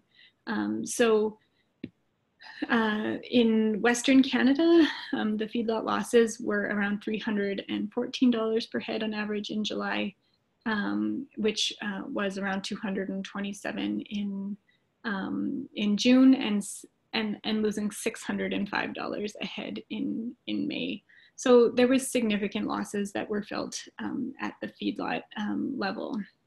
When we go on to the next slide, the cow-calf operators did have it somewhat easier. There's not a lot of cattle that move within that group at that time. So certainly this coming September is going to be when we're really looking to fully understand the implications of the impact of COVID-19 on that portion of our industry, as that is when many of the cattle will move.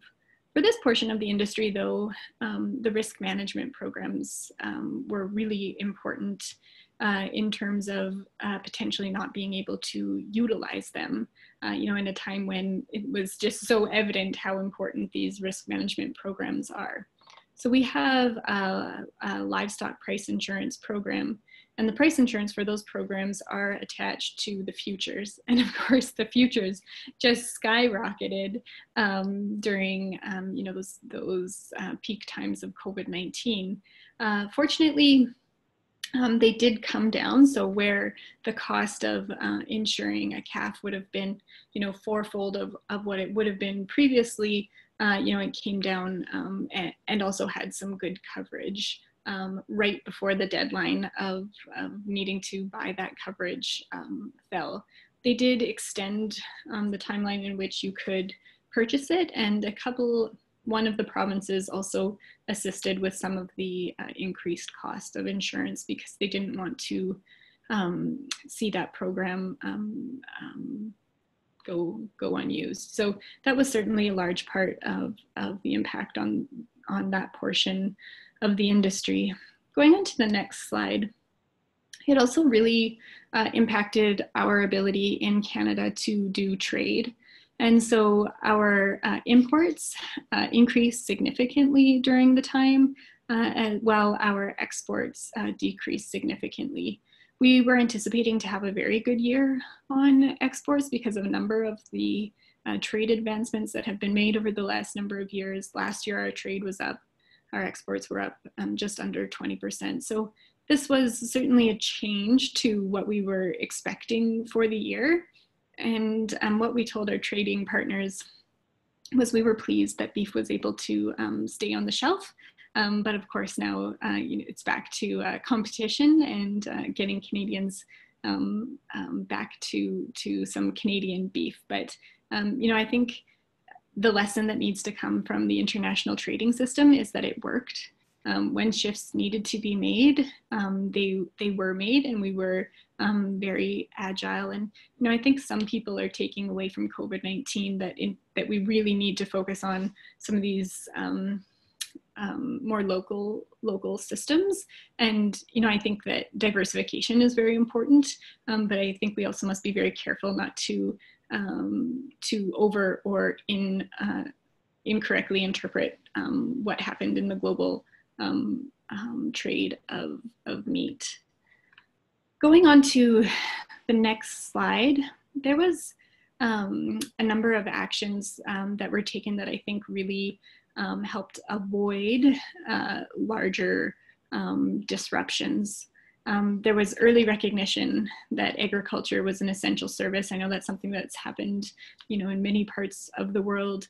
There was an enormous amount of collaboration of establishments of things for PPEs, for example, industry government collaboration, Canada, international collaboration, Canada, US, really making the commitment that although we might be closing our border to tourism and non-discretionary travel,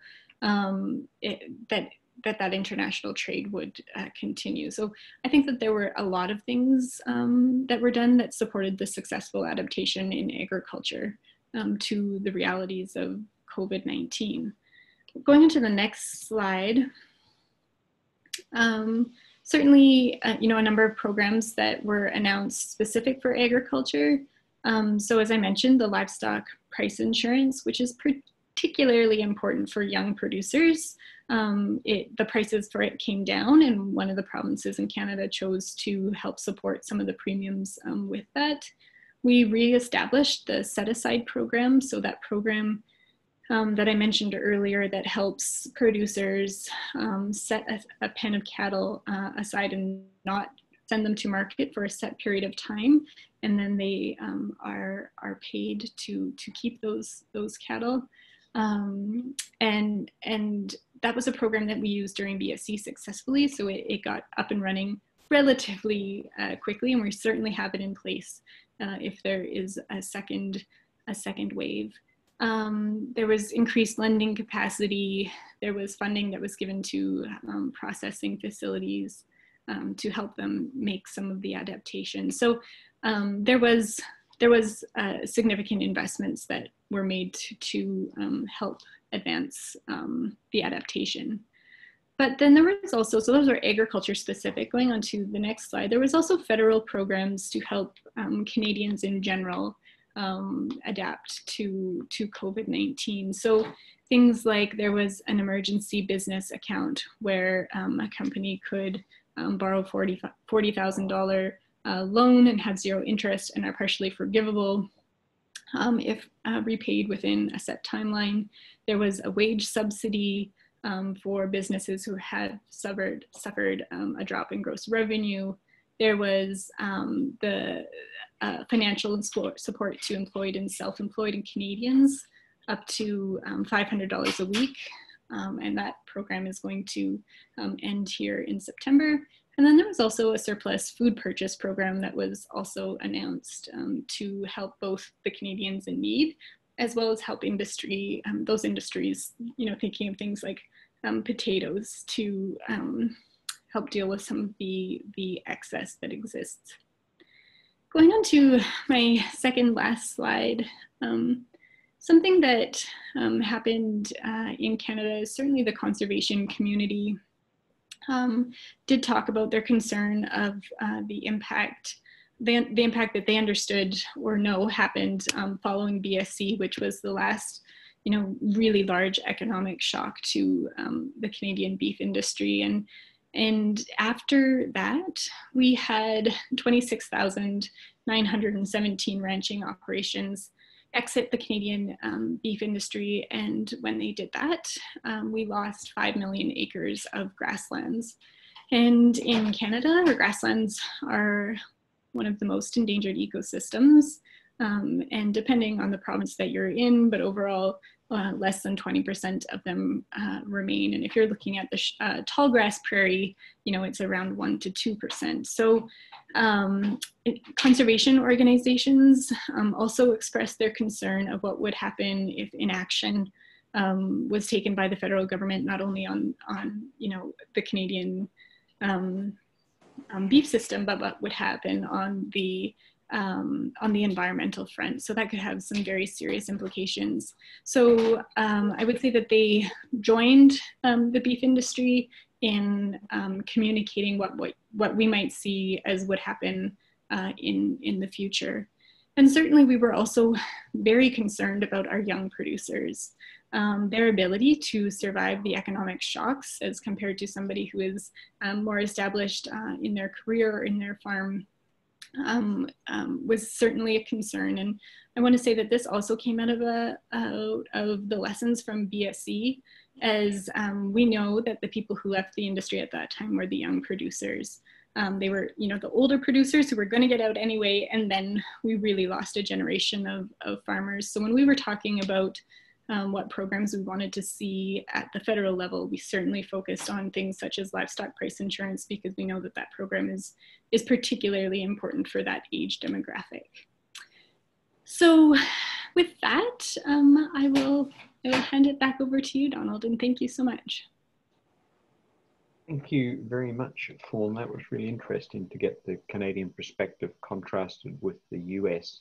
Again, there have been a number of questions that have come in.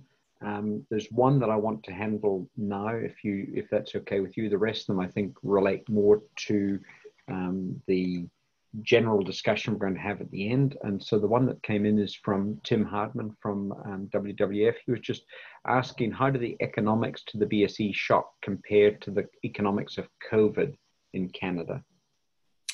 Yeah, Tim, that's a great question. Why don't I dig up some further detail here while the others are presenting, and I'll have an answer to you. You're telling me, Fawn, you're not going to listen to Doug Blade from Dairy Farmers of America? I am. I'm going to send messages in the back, and we'll get the question answered, and we'll listen. Thank you very much for your presentation, Fawn. So that brings me to our next presenter for today. So we move from the producers to the processor manufacturing side, and we've got Doug Blade, who I mentioned before, EVP from Dairy Farmers of America. Doug, I know I've got some slides from you. Do you want me to share them, or do you want to share your screen? Which way works best for you? Yeah, Donald, thank you. If you wouldn't mind, it'd be great if you could advance them for me. If I think about, I'll spend the next 10 to 15 minutes or so, really trying to provide a perspective, as you said, from the processor side.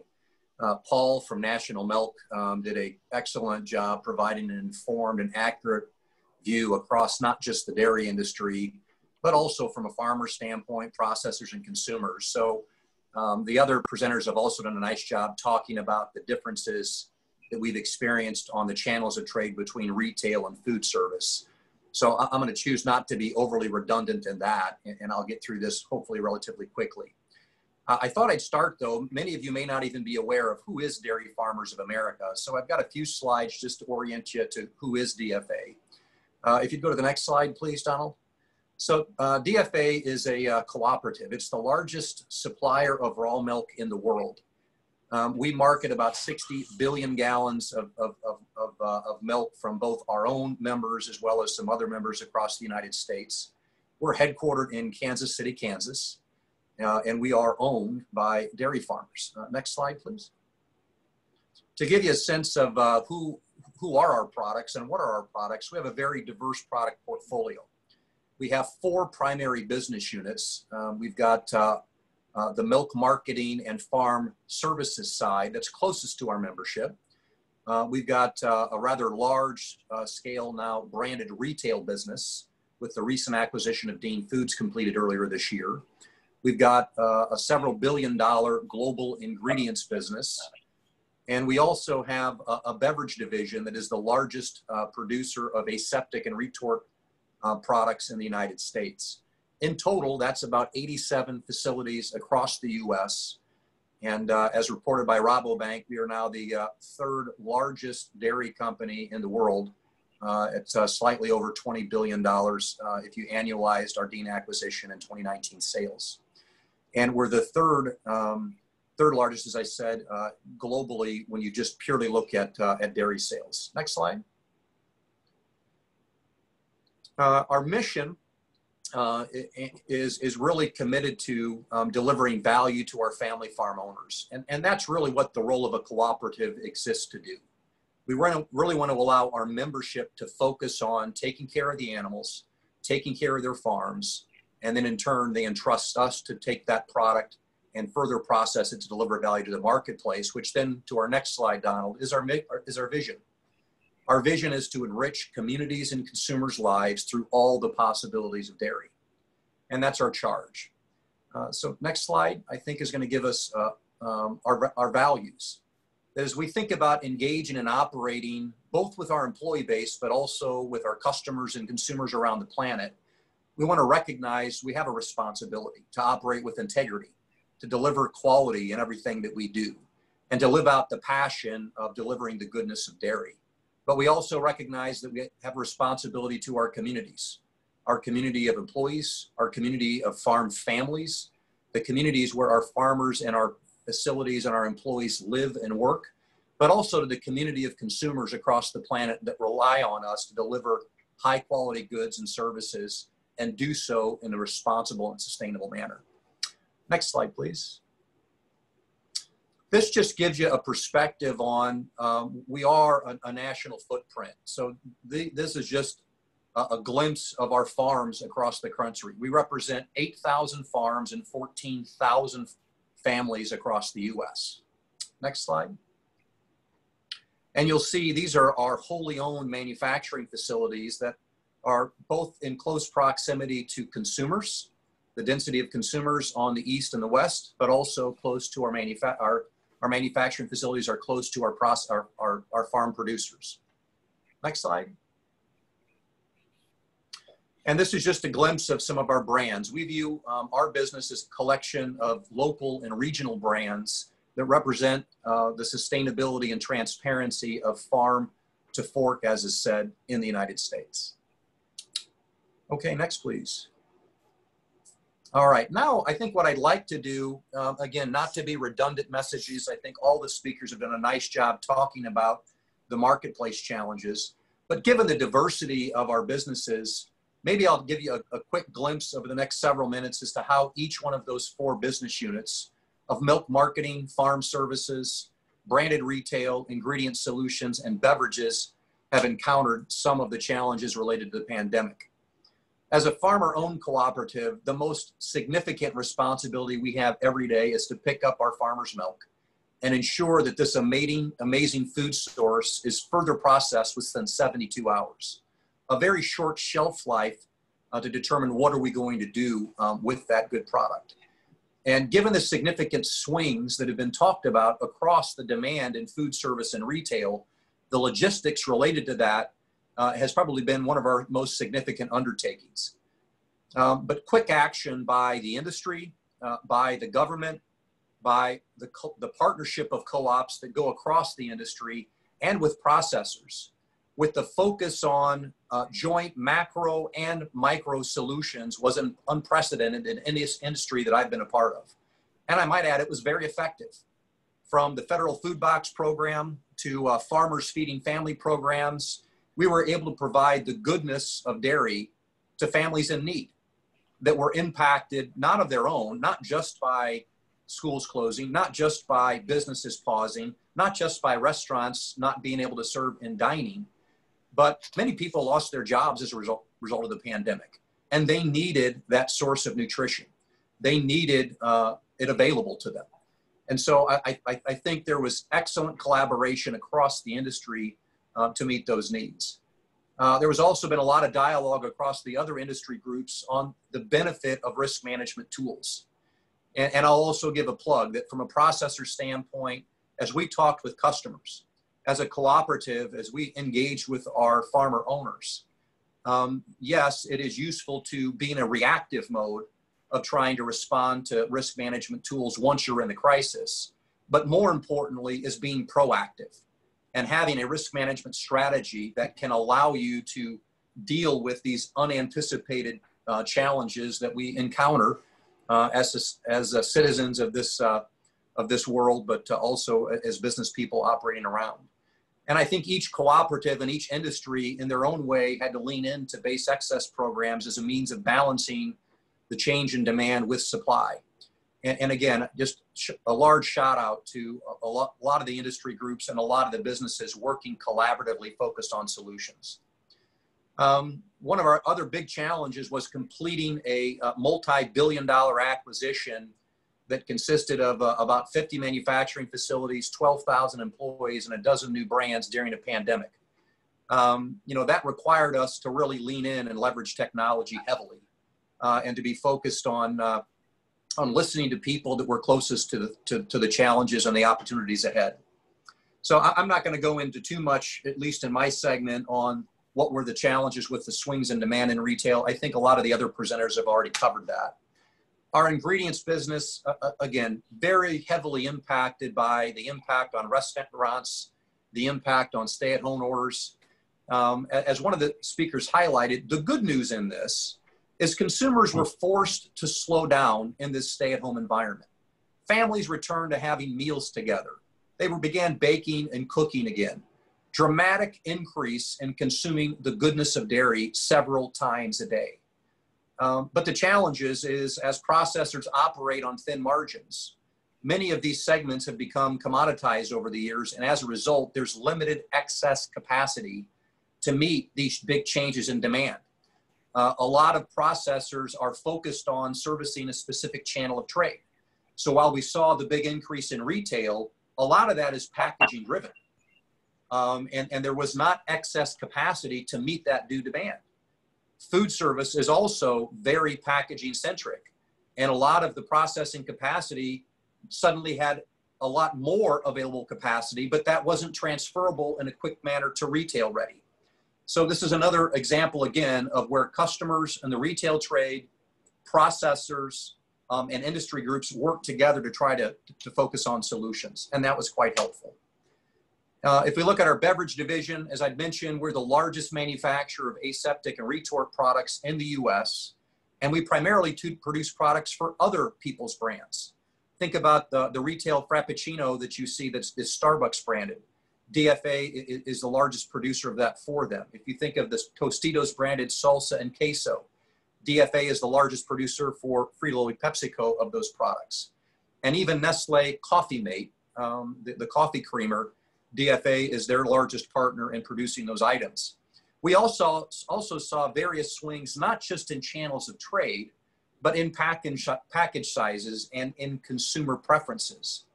And if you think about it, this shift from people being on the go and the busy lifestyles that occurred Once the stay-at-home orders came into place, all of that took a big pause.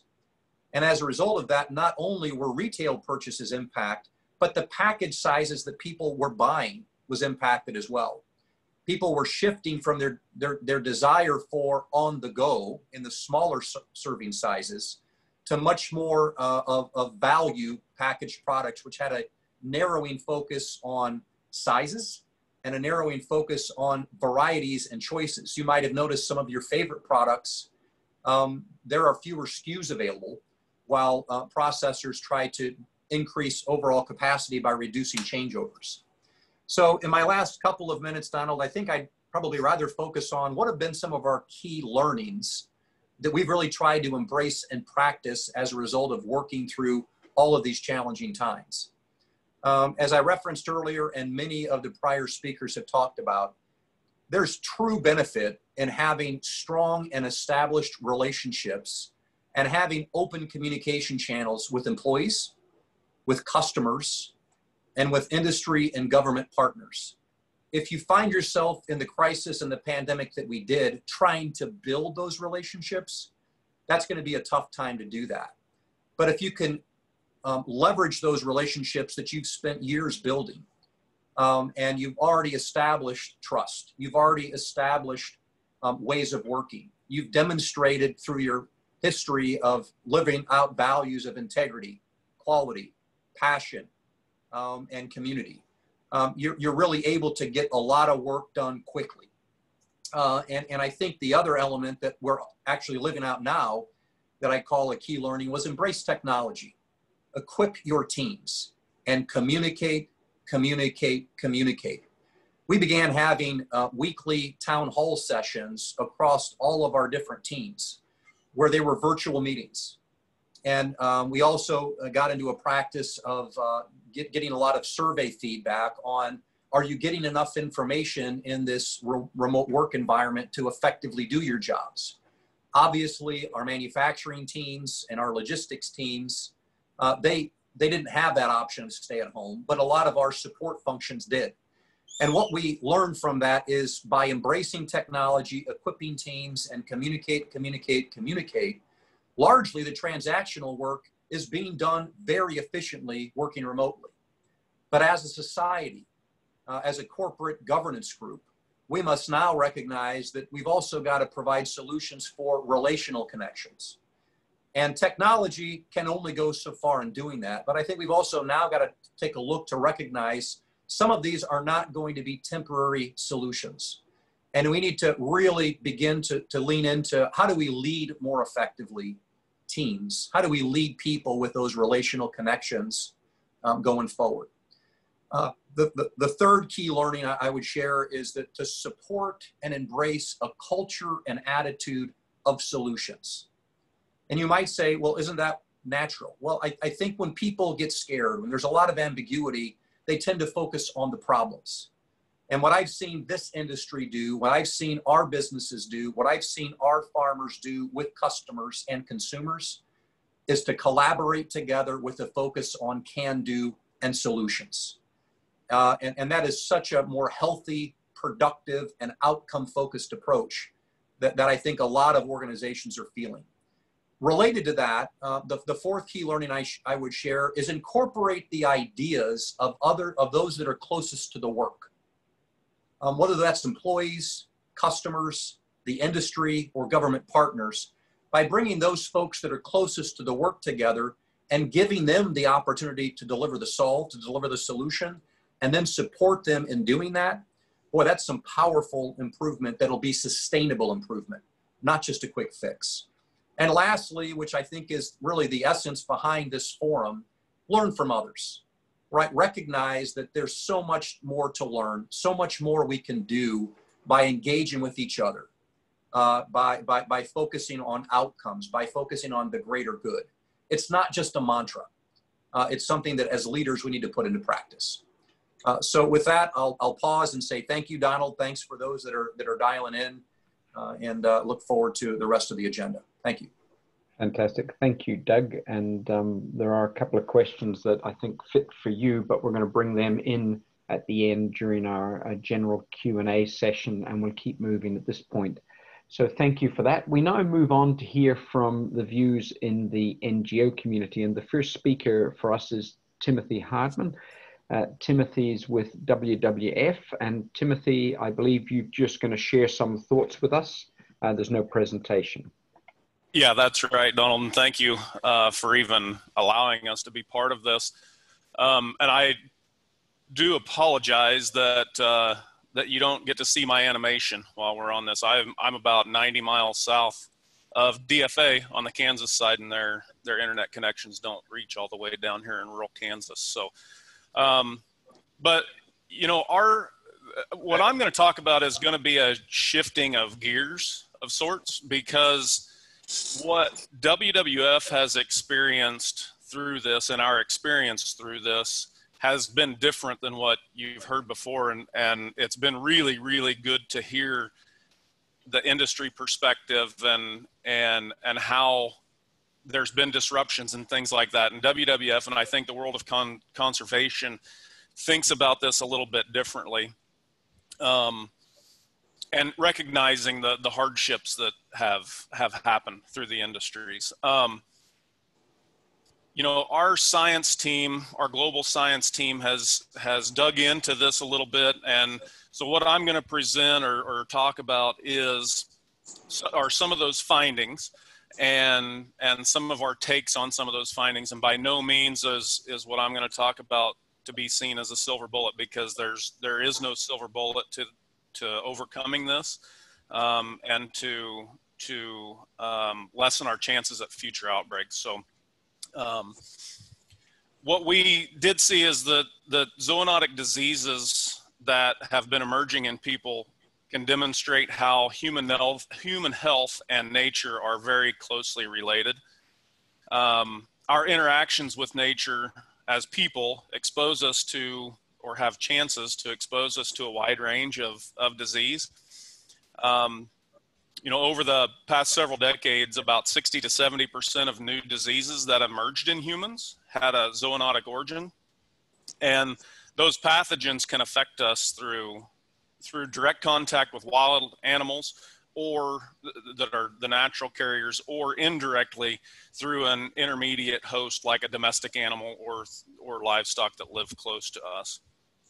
We think that healthy ecosystems can help mitigate our exposure and our vulnerability to these different health risks, and that robust natural ecosystems can provide access to the necessities that we have, like clean air and clean water and food, which all help to strengthen our health and our immune systems.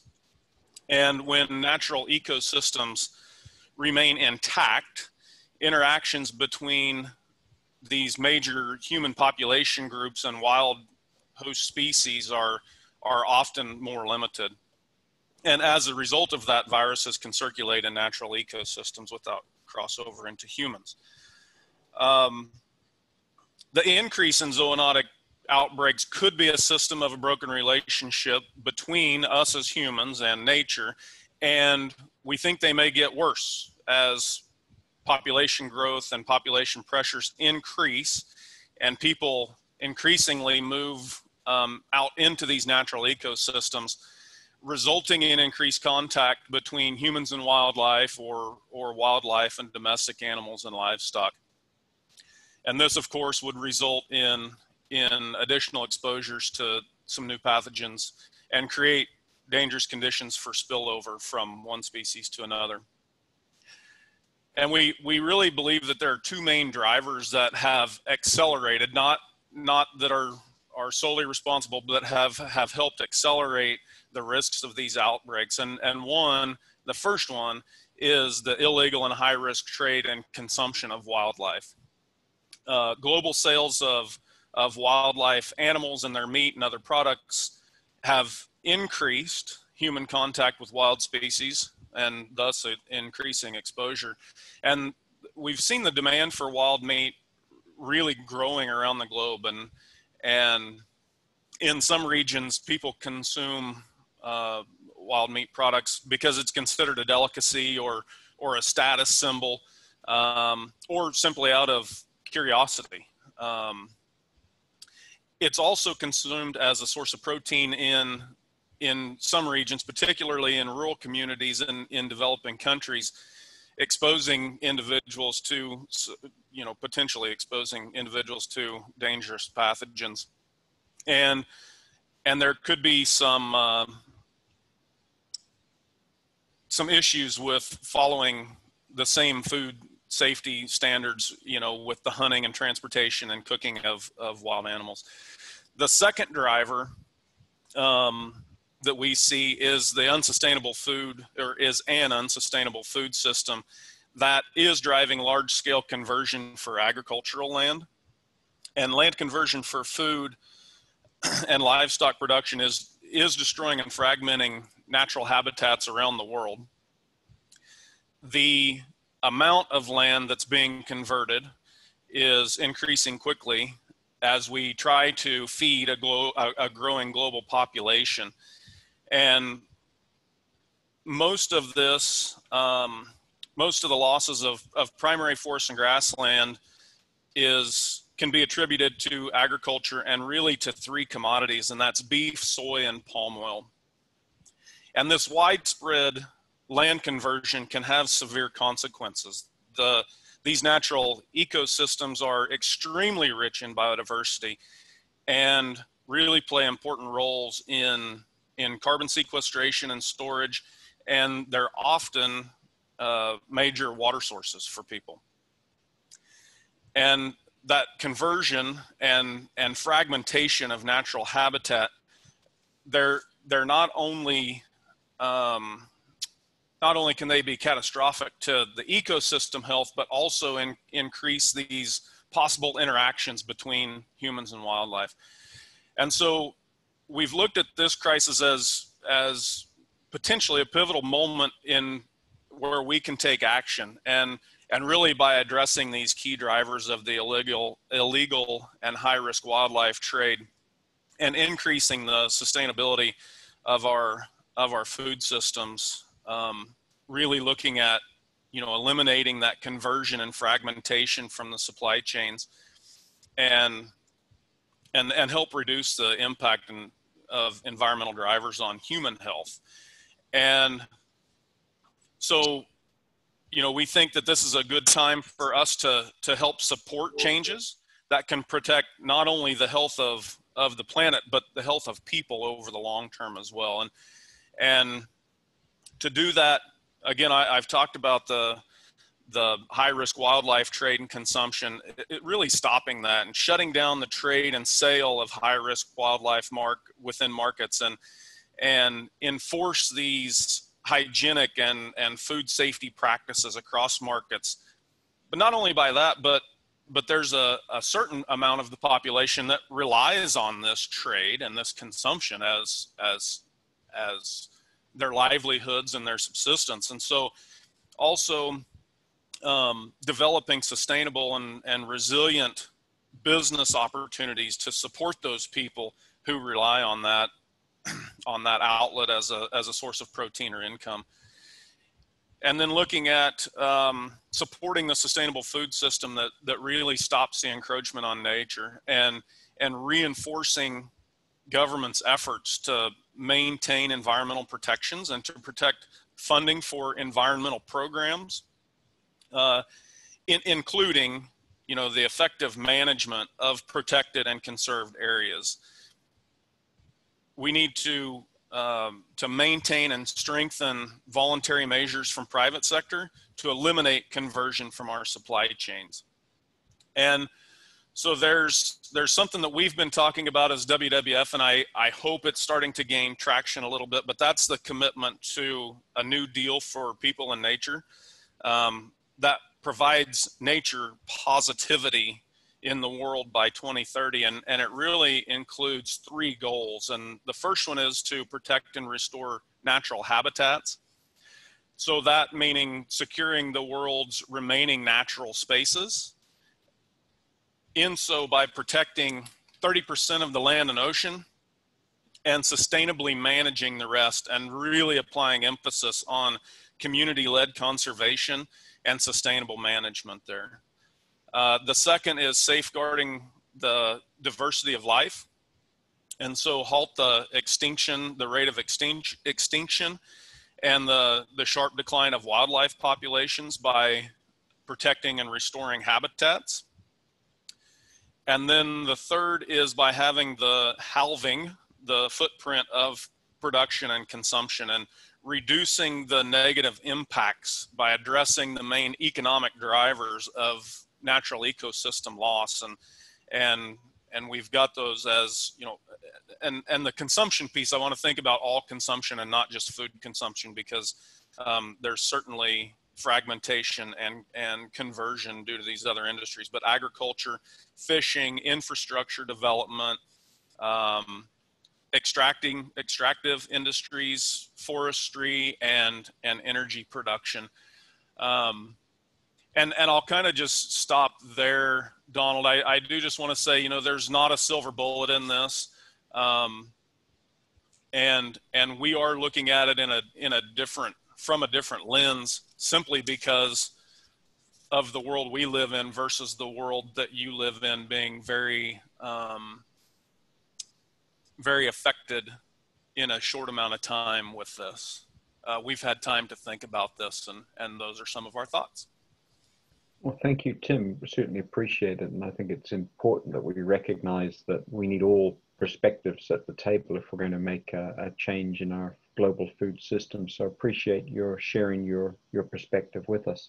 And we're going to move on to Esben Larsen now. Esben's a fellow in the food program at the World Resources Institute. You'll have an opportunity to ask Tim questions at the end as well. And Fawn, given Tim asked you a question, I think it would be appropriate for you to line one up for him for during the Q&A session. So I expect it. Good. Esben, can I invite you? I think, again, you're just going to talk, no slides. Is that correct? Great. So Esben, over to you, please. Thank you very much, Donald, and thank you for inviting, also for all the interesting intervention we've heard up until now. I promised Donald just to say a few words about the World Resources Institute. So we are a global think tank, with 1,200 employees doing research, policy impact, engagement with governments, the largest companies around the world. We have 11 offices spread out over the world. And it's within 7 main areas, so food, forest, and water. It's energy, climate, sustainable cities, and then the ocean. So that's the realm we are working in.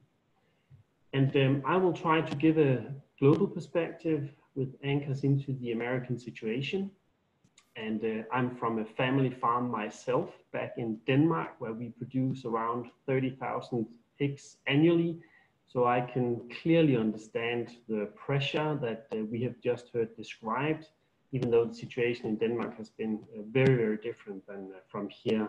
But I really understand how this has played out. So according to FAO, both the lives and livelihoods are at risk from the pandemic. Unless we take immediate action, we risk a global food emergency that could have long-term impacts on hundreds of millions of children and adults. Of course, the global south, the developing world, is the most vulnerable, but also here in the West, here in the US, we have seen how livelihoods are hit, and it's been very clearly described through some of the interventions today. In the developing world, this is due mostly to a lack of access to food. As incomes fall, remittances are lost, and to some extent, food prices rise. In countries already affected by high levels of acute food insecurity, it's no longer a food access issue alone, but increasingly a food production issue, something we have seen also here in the US. COVID-19 has struck at a time when hunger and malnourishment keeps rising. According to the latest UN estimates, at a minimum, an additional 83 million people, which resembles the population in California, Texas, and Florida, may go hungry in 2020 as a result of the economic recession triggered by the pandemic. This would be in addition to the 690 million people going hungry already, so 2 times America's population. At the same time, 135 million suffer from acute food insecurity and in need of urgent humanitarian assistance. So this is a problem, this is a pandemic with long-term consequences. According to the World Bank, the pandemic's economic impact could push about 100 million people into extreme poverty. So to avert a food emergency, there's an urgent need to protect the most vulnerable, keep global food supply chains alive, mitigate the pandemic's impacts across the food system, protect and even ramp up food production as much as possible, and looking beyond the pandemic, building back better, more resilient food systems, as we also just heard from the WWF. So the pandemic has been impacting the livestock sector globally due to reduced access to animal feed, due to drought, for example, as Ashley McDonald also mentioned, but also slaughterhouses' diminished capacity due to the logistical constraints and labor shortage. We have seen examples of that in China, in Germany, and also here in the US, as Liz Backstrom described. In countries already affected by other crises, emerging evidence from FAO's assessments highlights the livestock sector is particularly vulnerable to the effects of the pandemic. At the onset of the COVID-19 outbreak, there has been a significant increase in demand. Production and demand vary across major food commodities, for example, in spite of uncertainties posed by the pandemic. FAO's first forecast for the 2020-2021 season point to a comfortable cereal supply and demand situation. World's total meat production, on the other hand, is forecast to fall by 1.7% in 2020 due to animal diseases, COVID-19 related market disruptions, and the lingering effects of droughts. And as we heard from the pork side, when 2 million animals are unaccounted for, well, they will be missed in the production line downstream. Overall, food markets will face many more months of uncertainty due to COVID-19, and more longer term, according to the OECD and FAO's Agricultural Outlook 2020 to 2029, the pandemic is expected to depress demand in the next few years and could further undermine food security. So what have we seen of negative consequences due to COVID-19 in the US? Yeah, we have already heard some of it.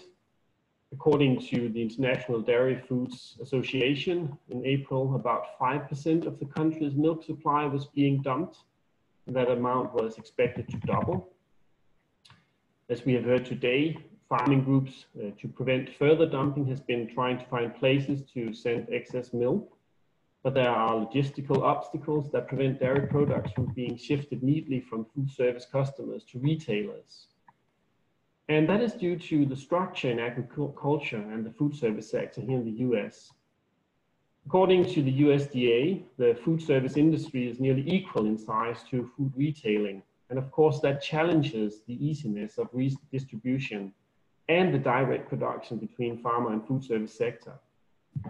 This is very unique to any other developed country in the world, why we have seen the consequences also described today from the dairy industry, pork industry, and so on. The country I was born in, Denmark, a small country, 5.7 million citizens, with a completely different balance between home-cooked food and food service. The largest dairy, Arla Foods, has been able to redistribute its milk to the retail sector, avoiding massive food waste, and been able to continue its production even though the rest of society was under shutdown. One of the causes to this development with the food consumption in Denmark is really that Danes on average at home, they eat at home. So the shutdown of the food service sector has not been that fatal in regard to food production. Just one number that illustrates this. 98% of Danish families with children eat their evening meal at home. So this, of course, illustrates a difference. As talked about, we have seen the shutdown of meat processing plants here in the US. Luckily, the newest USDA numbers show that capacity utilization in the US pork processing industry is on the rebound as workers in plants earlier infected by COVID-19 recover and return to work. All reactions to the situation that was difficult to predict, but that needs to teach us a lesson in regard to the structural flexibility within food and ag production in the US for the future.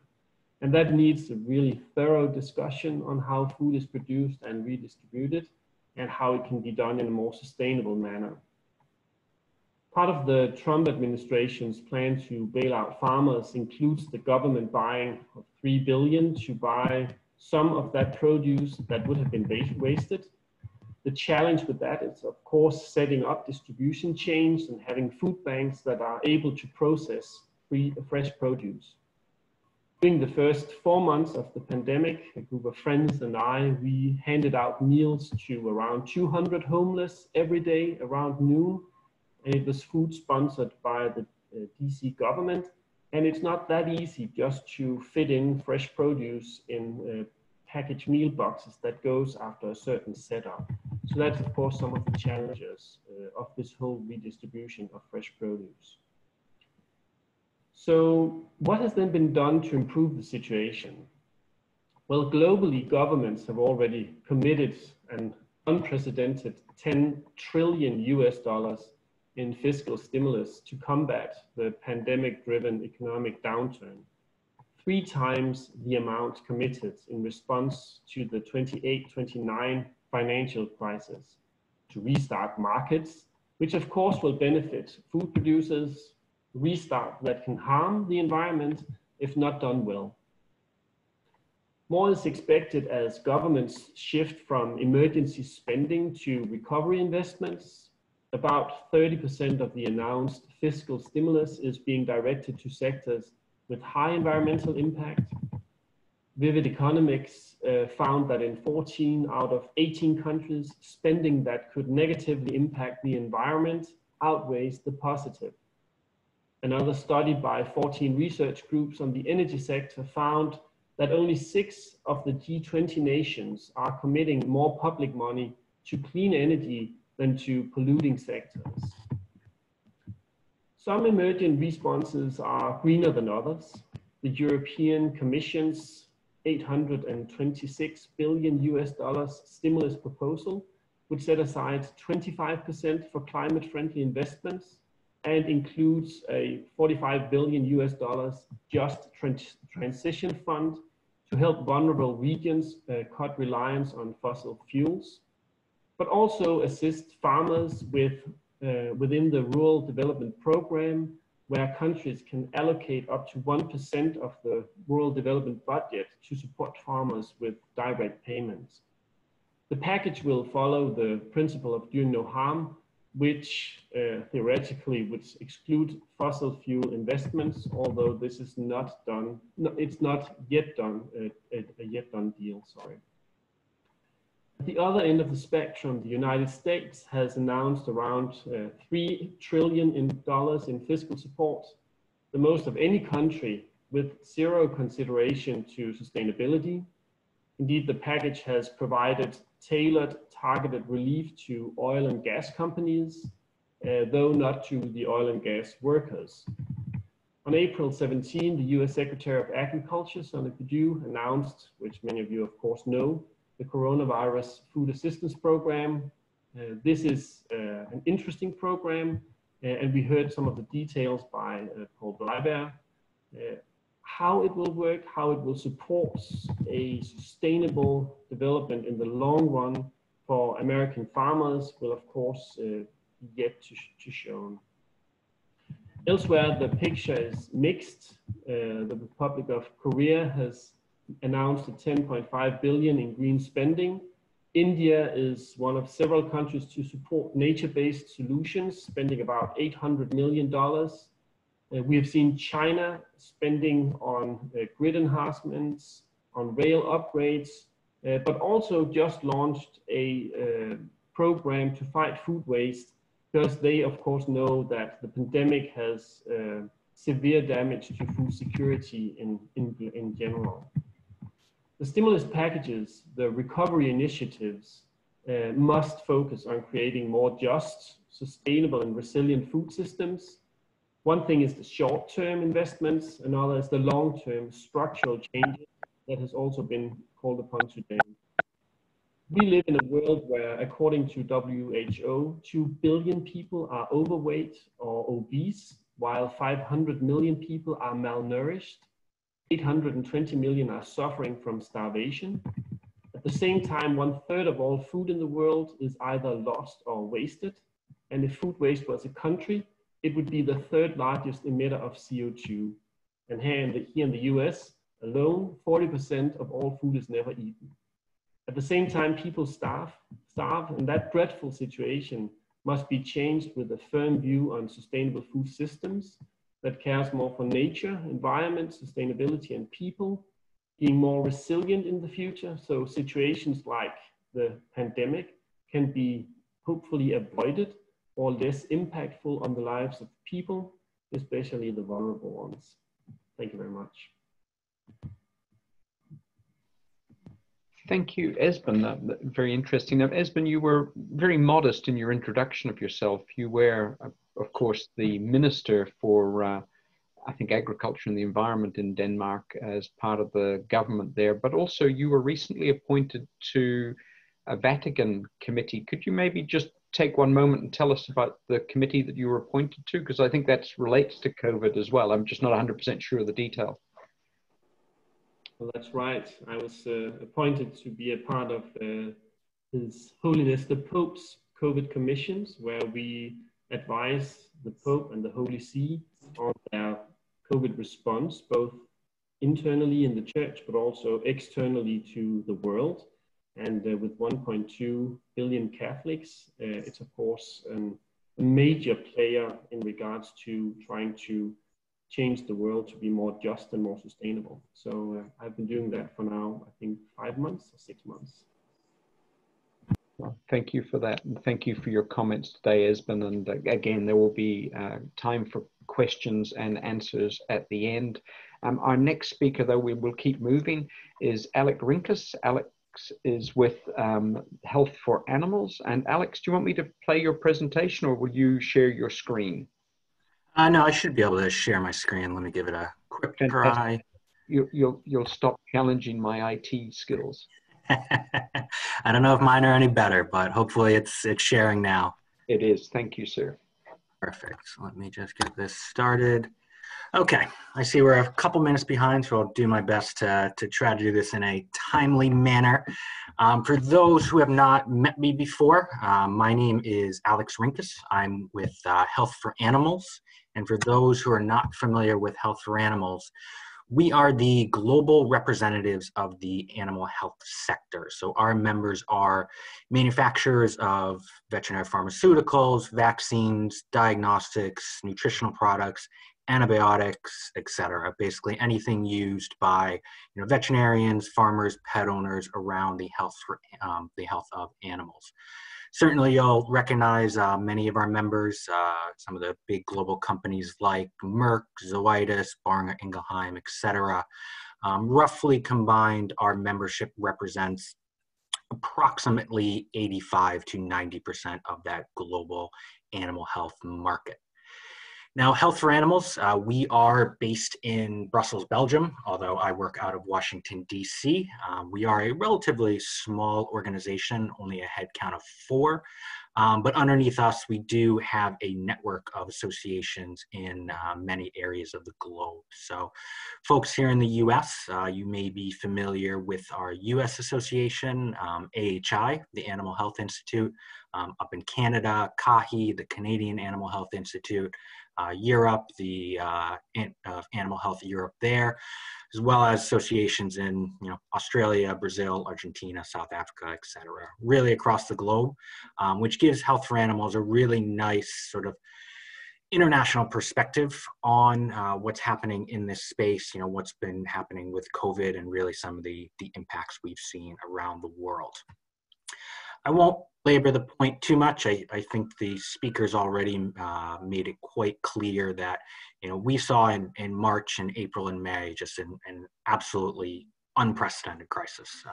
Something that really, I think caught, most industries on the back foot, really caught the world on the back foot, most governments, et cetera, and really sent a lot of folks scrambling, ourselves included.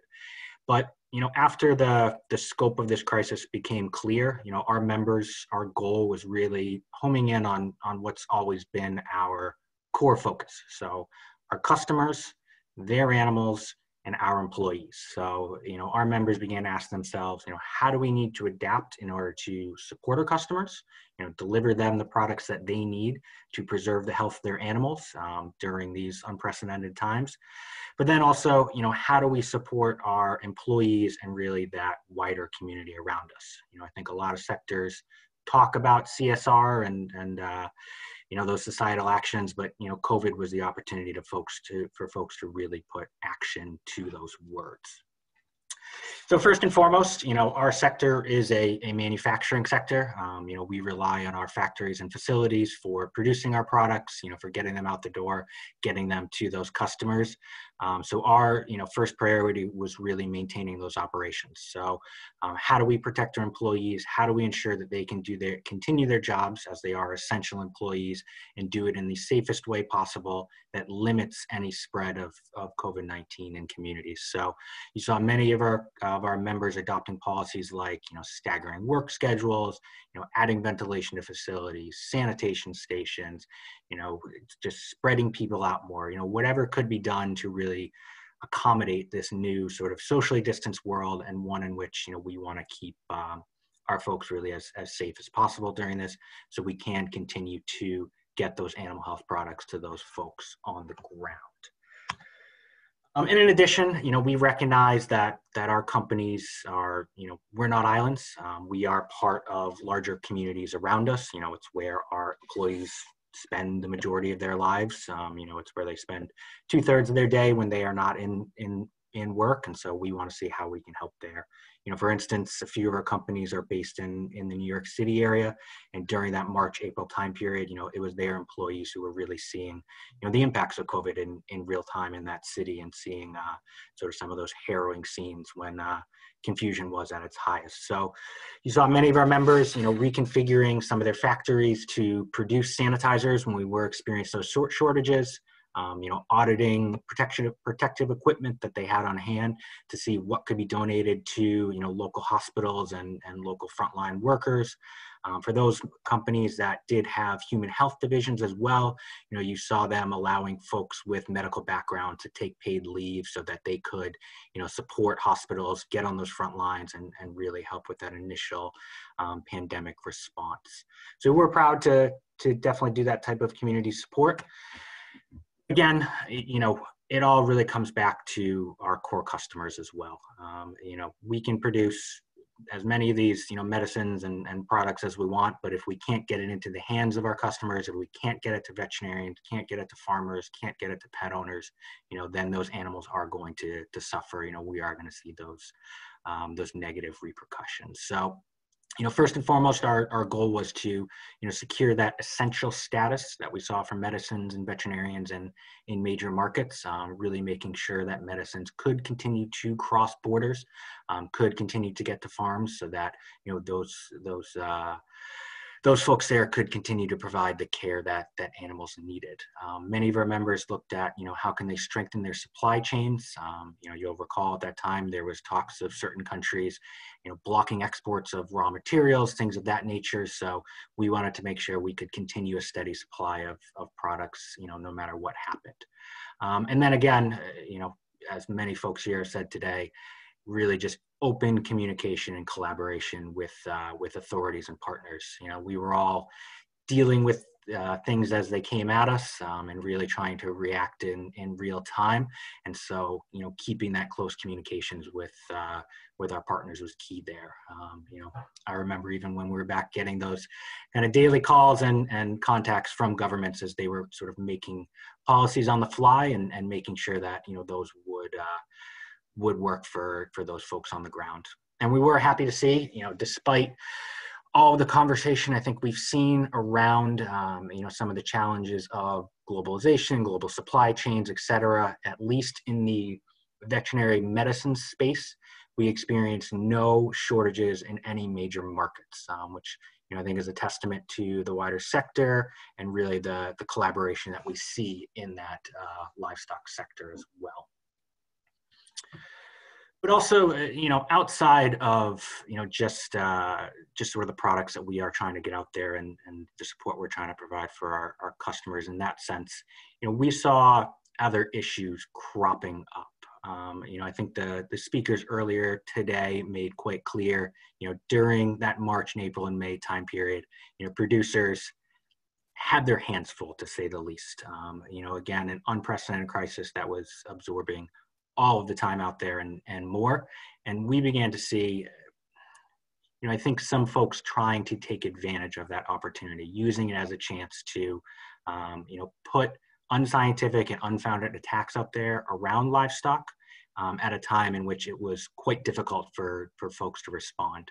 Namely, we did see a number of organizations trying to make claims that, somehow COVID was caused by livestock or livestock was the source of COVID-19, to the point where we even saw some politicians saying this. For instance, the EU Commissioner for the Environment had brought that up at one point, which was quite worrying because obviously that has, no basis in reality. So, we took it upon ourselves to start working on what we called an open letter, really highlighting the value of animal agriculture during this time. It talked about what farmers are doing during this crisis, how important it's going to be during that eventual recovery, really trying to refute that myth of a connection between animal ag and COVID, and urging those authorities to really stand up for the safety of livestock and working with the value chain during this difficult time. We subsequently took that letter to some of our key partners, folks like the Animal Ag Alliance here in the US, a group called the European Livestock Voice in Europe, and folks in our network to try to get signatories on board, refine this and get it to a place where we could really create an effort across the value chain. We were quite happy to see in the end, we had around 75, 76 signatories across both public and private sector, including all the major global livestock associations. So we were quite happy to have Donald and GDP on there, as well as folks like International Meat Secretariat, Poultry Sector, Feed, et cetera, as well as a number of associations from, US, Canada, Europe, Australia, New Zealand, et cetera, et cetera. When that was finally released, we did see some nice positive reaction from those global policymakers and authorities in terms of raising this issue and getting them to stand up a bit more on this. But, looking ahead, as everyone has made clear, we are sort of in a bit of a new normal now. The pandemic is still continuing, but we are at least able to start thinking about, what comes next? How do we prepare for the future? Clearly the economic and societal impacts of COVID-19 will be felt for quite some time, but we do see some, at least, silver linings. For instance, consumers are now much more aware of our relationship with animals, whether that's pets, livestock, or wildlife. And we are seeing, they want to see safe food production, they want to see good animal health. They recognize that One Health mantra. If animals are healthier, humans are healthier, and it creates a healthier world for us. So in the short term, we are really looking at just how do we continue to support our customers as they're adapting to this new world, to consumer demands, socially distanced operations, et cetera. Looking ahead in that long term, 2021 and beyond, we are really honing in, I think, on 3 key areas. So first is obviously our core competency, new tools for improving animal health. Despite COVID, the fundamentals really haven't changed. We are still looking at 10 billion people by 2050.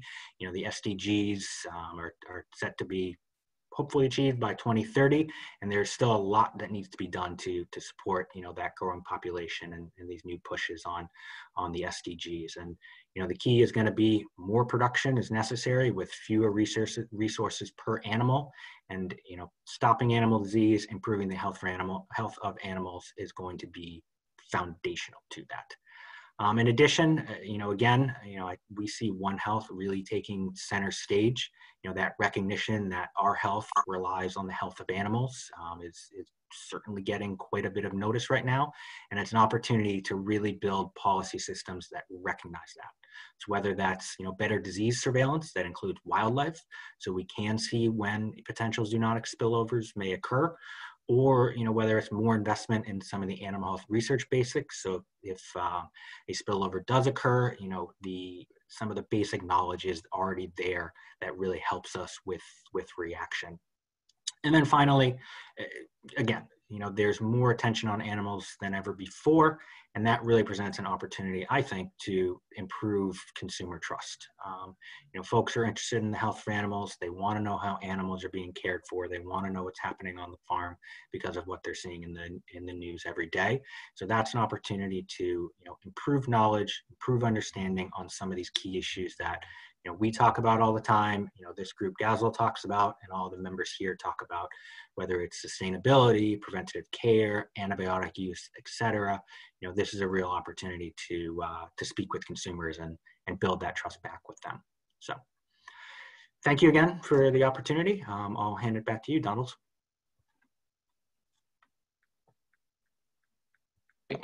Thank you very much for that, Alex.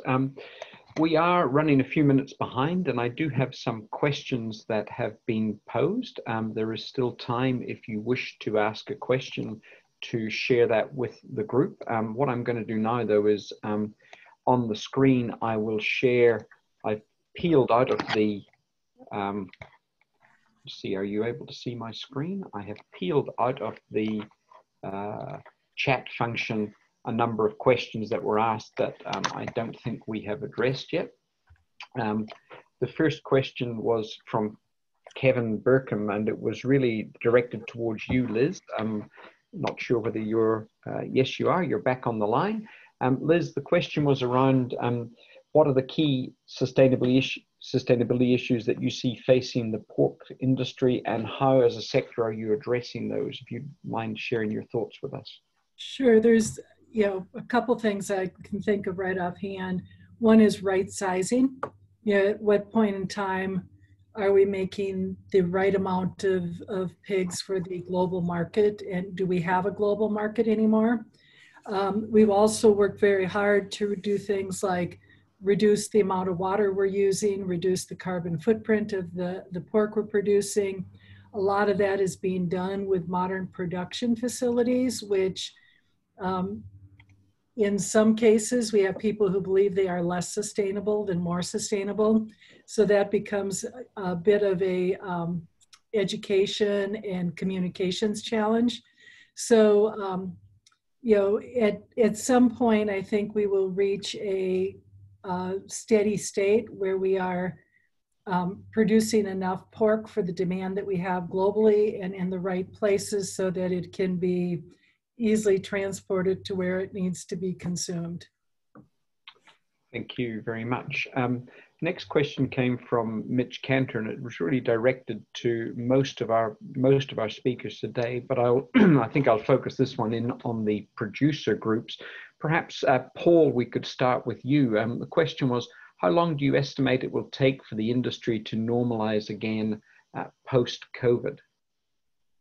Well, that's a good question, and I think it probably really depends on, the degree to which we recover and the pace at which we recover, because so much of the challenge that we've endured in dairy has been, as I said before, the closing of a lot of the food service sector and things like that, that if, schools remain closed and virtual for longer periods of time and there's less, as far as food service, that'll exacerbate that difficulty. I think the normalization is really going to depend on the timeline of the virus. I know some people say we don't control when we get better, the virus does. And I think somewhat in the case of the dairy industry, that's very true because of the nature of the damage we've been facing. Yeah.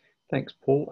Let's go to Fawn. We'll go north of the border for a moment. And Fawn, from Canadian perspective, do you have a view?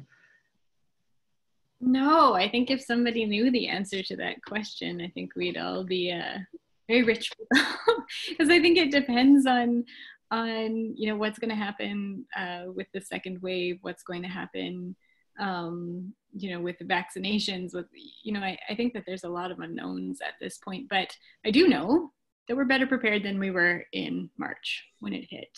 And so hopefully the future ramifications of this are smaller blips than those extremes that we saw. So I think that some of that fear has come out of perhaps the futures and all these sorts of things which have huge ramifications.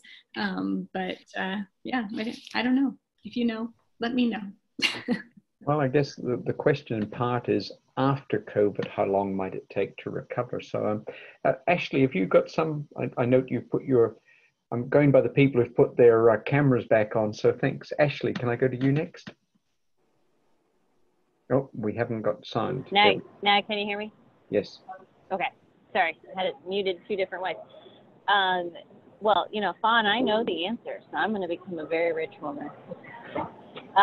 No, I too, I was going to say kind of similar to Fawn. I think the second wave will be interesting. It'll be interesting to see how many here in the U.S., with a big chunk of folks who eat out a lot, and how that changes, of course, long term. We've shifted to retail now. We have a lot of restaurants, of course, that have gone out of business permanently, a lot of small businesses, which is unfortunate, of course. And so how does that change? Do other ones come back? Do Americans stay cooking more? I think those are all some big questions in my mind. And again, I think I mentioned this, I think one of the big things that I guess I believe probably will stick around is that direct to consumer piece that we saw more of. I actually think that will, I just think with the increasing trend of folks on the sustainability side that want more information about the food and how it's produced, I think those trends will actually stick around, at least in large part. And who knows, maybe this has an impact in pushing for, traceability systems for animal diseases here in the U.S. That of course is needed. So anyway, there's, I think plenty of question marks still out there. Of course, we can't wait to get past this in general, and I hope that vaccine comes sooner rather than later. Thank you for sharing, Ashley. Liz, did you have anything to add? Yeah, the only thing I'd say that I have to add is the other uncertainty is the whole global supply chain. So we have had some disruptions based on COVID outbreaks in other countries.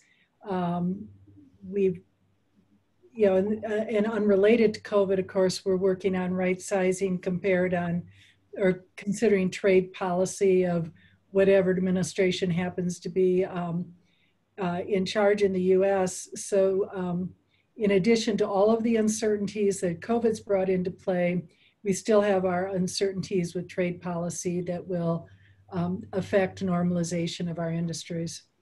Mm-hmm. Could I say something, Donald, just to maybe challenge the question a little, since this is about sustainable livestock? The question is, do we want it to normalize again? Do we want a food system in the US where we see massive problems with obesity, where we see a very clear problem around low-income groups in regards to getting healthy food? We have seen with the pandemic how it has hit certain groups, low-income groups in the US. But also, as was said by the dairy group here, we have been in a 5-year period where the income for dairy farmers have not been good. So the question is, do we really have a food system that is not profitable and that makes people obese? And how do we determine sustainable when we do our livestock? For instance, should we eat less meat and then pay a higher price for better meat, for example? those are some of the discussion points that are very relevant. And as a farmer's son, I'm so much in favor of protecting the farmers, but I'm also very interested in having a sustainable development of the way we produce food. Well, I guess the question you raise, Esben, is what is a new normal? And maybe, Doug, do you have some thoughts on this from a manufacturer, processor relating to consumers as well? Yeah, Donald, I certainly do. And I agree with a lot of the recent comments. We use that language, when will we get to a new normal? And, normal, what is normal, right? Normal is what we become accustomed to and used to. And I think that what we're experiencing now is some fundamental shifts. And how will businesses, how will industries adapt to those shifts? And a couple of previous speakers have talked about a few of those. I think we are experiencing a permanent shift to higher levels of e-commerce. I think we are also learning from what does effective and efficient global trade look like. And global trade, not just in the context of tariffs and or absence of tariffs or free trade, but also in the context of a sustainable business continuity. That as manufacturers that are looking to deliver products that consumers want, they now have a higher responsibility to ensure that products are available. And what the pandemic has highlighted is that's no longer something that people can just take for granted. And it also is in guiding to questions around choice and around prioritization. So I do love the question that was posed is, do we want to return to the old normal that we had got accustomed to? And I think we have to really recognize and be a lot more thoughtful about what do we want out of the future and how do we begin to really take steps towards getting to that better future? How do we leverage the learnings that we're all experiencing as a global society today that will move things forward, that aren't in a reactive mode, that are about a thoughtful, intentional mode, that's about sustainable practices from farming to providing consumers products that not just they want and need, but are good for them, that give transparency and deliver higher levels of efficiency of global trade. So I'm very hopeful that through this crisis period of time, we've all talked about collaboration. We've all talked about the need for what have been commercial antagonists with each other to put that aside for good outcomes. And if we can leverage that momentum to not just deal with the short-term crisis, but to look after the right long-term future, that I think is where hope can move to improvement, not just potential, but actually translating improvement. That's really interesting. I think your comments, Doug, and indeed your question, Esben, about do we want to return to what was normal, really is what's embedded in the next question we got, which was from John Ellenberger of Venture 37. I think John, I know John had to leave, so he may already have gone, but he was asking, and to be fair, Fawn, he didn't put your name on here because you hadn't spoken yet, but I think he would have included you in this list, and it was, what do you see as the most important lasting changes likely to come from the pandemic?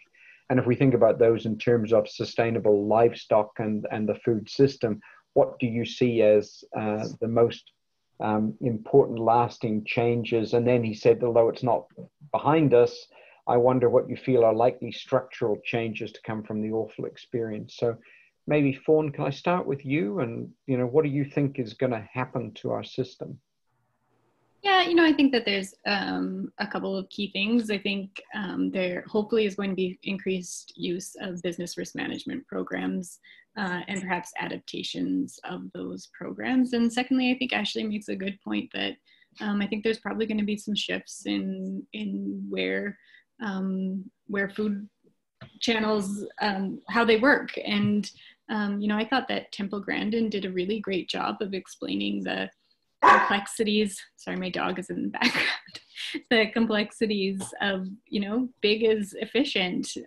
Big is, you know, really great in many ways. It enables us to do export but also big is fragile. And so I think that that we are going to see consumers around the world look at other channels as well. I don't think we're going to see that disappear entirely, but I think that we might see some further diversification. But I'd be interested to know what others think. Yeah, thank you.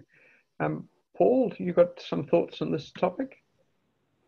Sure. Well, I'd certainly agree with Fawn's comment about, you know, increased emphasis and use on risk management tools, and that's something we're already trying to think about in our world. And I think, you know, Doug made a good point too about what the new normal, you know, should look like, or what it's going to end up looking like. And even before the pandemic took hold, you know, we had launched an initiative in the dairy industry called Net Zero, and sort of a combination between National Milk and U.S. Dairy Export Council and DMI and Nutrient, and obviously DFA is really front and center on a lot of the environmental efforts we're undertaking here, but getting to carbon neutral as an industry as a whole by 2050, and seeing a lot of buyers are doing that. And I sort of think that, you know, and Ashley made this comment too about people asking more questions about food and things like that, especially now. I imagine that, and I don't know if this is a lasting change exactly, but I think it might speed up higher for some of the change that was already in the pipeline, if you will. And, you know, again, that was something that we've been working on for quite a while prior to, you know, March of this year when things really changed. But I do wonder if when we eventually come out of this, you know, we'll look at things differently as far as urgency of how we solve problems. And, you know, that's not just, you know, having a supply shortage at a plant or needing to modify how a plant is structured. I think it's broader than that too. You know, part of it is how we communicate about the products we make, but part of it is how we operate. And so I do wonder if some of the things we're already working on, at least in the dairy industry, from our perspective, will be sped up, if that might be maybe not a structural change, like I said, but a significant change. Thank you. Hey, Donald, can you hear me? Yes, Ashley. Okay, sorry, I got kicked off the Zoom, but I'm still here on audio. Hey, I was going to go back to Espen's question about you know, sustainable food systems and you know, and changing it, because I think one thing is when it has big shocks like this, it is nice to be able to go to a high level and reflect on in what should change. And maybe what was good.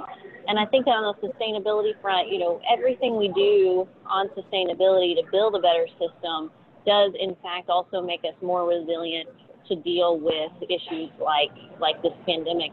And so, you know, NCBA and I'll throw Fawn in here too. So NCBA is a member of the U.S. Roundtable for Sustainable Beef. Fawn used to run the Canadian Roundtable for Sustainable Beef. And so, you know, those groups are getting together to you know, to analyze what are those issues. You know, to Tim's point, who's also on my USRSB board, to look at, you know, how do we protect the grasslands? How do we make those forages better, and make the grazing better? Which also, you know, adds to the efficiency. How do we add again, I think I mentioned this before, how do we add those ecosystem services that diversifies revenue? You know, those all add up to a better system that I think is, and Tim might weigh in here, but better, it is better in fact for nature, for the planet, better for the farmer and rancher, better for the communities that are supported by those livestock systems. You know, so really just more sustainable across the board. And I think, personally, in my opinion, if we had more people eating a high protein diet, we would actually be better off on the long-term health front. So again, I come back to that, but again, I think we are working on a lot of those issues, and I think this is everything that happened during the pandemic, you know, is under the guise of sustainability, and so we have to take, you know, that term and use all the lessons we've learned here during this pandemic to make a more sustainable food system. Nicely said too, Ashley. Thank you for sharing. Liz, did you have, I thought you were about to make a comment when Ashley came back on. Yeah, I think it's really interesting to look at structure of the industry. And, you know, there's the larger integrated systems that may have more resiliency on capital, and they may have more control over processing facilities and being able to manage where their animals go. And then what we saw is some of our middle-sized producers were those that were really stuck with having too many animals to be able to divert into local markets or to be able to sell direct to consumers. They were really dependent on packing plants that were not able to take their animals. And they were maybe some of the most impacted. And then some of the smaller producers could do those direct from farm sales, find smaller local markets. So there's really a bifurcation. And I saw our middle-sized producers, and some of those might be considered big. Those may be people with up to 20,000 sows, but they were the ones that seemed most vulnerable to these market disruptions that we had.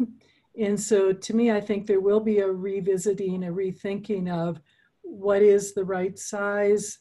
Is fully integrated the better model, or is fully independent and local the better model, or is it that combination of between of both? So I do think there will be some shakeout. I think that we will, you know, continue probably to right size the U.S. industry based on the vulnerabilities of those types of systems. And I don't disagree with anything anybody else said. Yeah, maybe if I could take these comments, Doug, and turn them into a question for you. I think, you know, from coming from overseas and having lived in the US for the last 10 years, I think that the cost of a calorie or the cost of, you know, food in the US is very inexpensive compared to other parts of the world. And one of the ways we've driven costs down is this highly specialization. You know, we've stripped all the cost out of our industry, and we've made it extremely specialized and very, very efficient. Yet when we face something like this pandemic, we don't have the flexibility that maybe was in smaller processors, etc. So is within DFA, have you given any, is there any discussion about, you know, how do we bring back some of that flexibility? Is there any consideration for a future?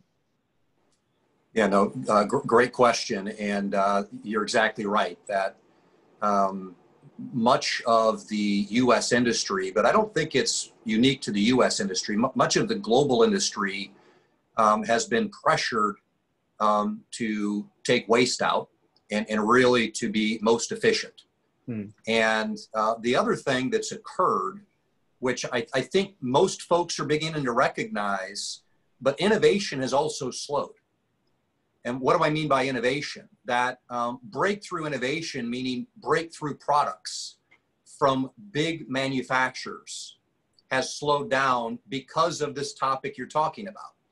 That the return on investment calculation isn't as relevant as it used to be because consumers' preference for new has accelerated.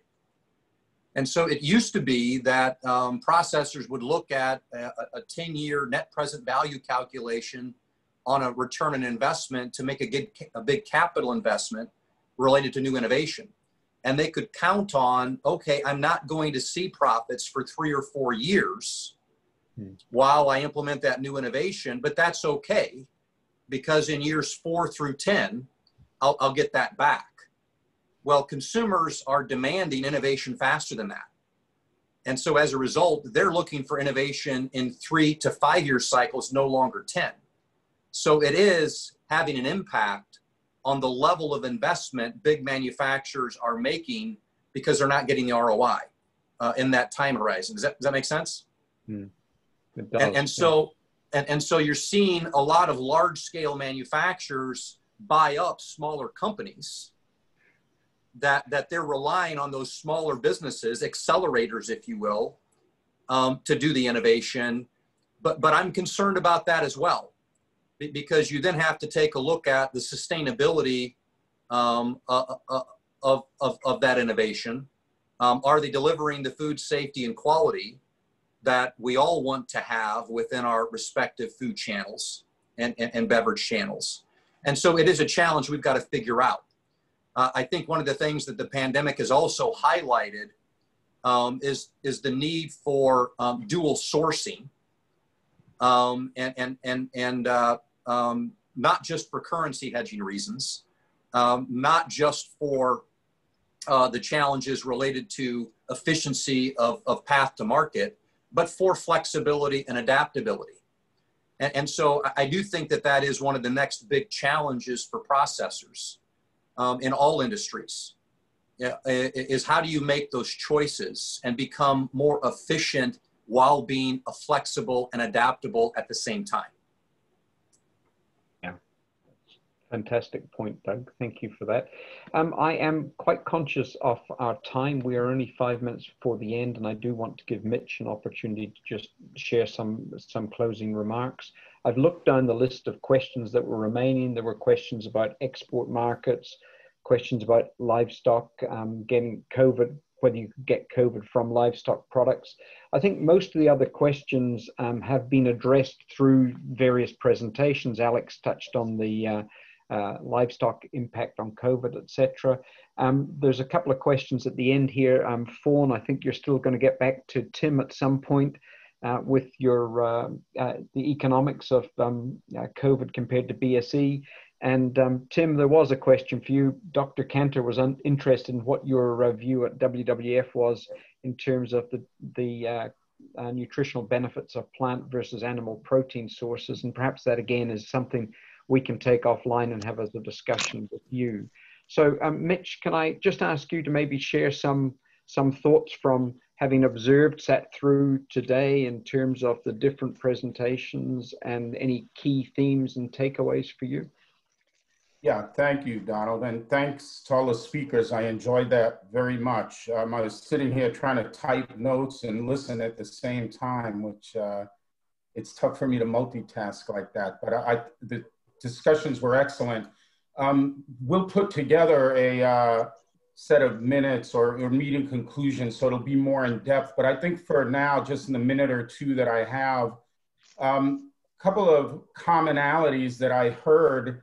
Certainly among the producers, I think all the folks, whether they were coming from the dairy industry, beef industry, pork, said that COVID hit at a bad time, that the industries were under a little bit of stress before COVID hit from a sales perspective or other issues. And so the timing of it was not very good.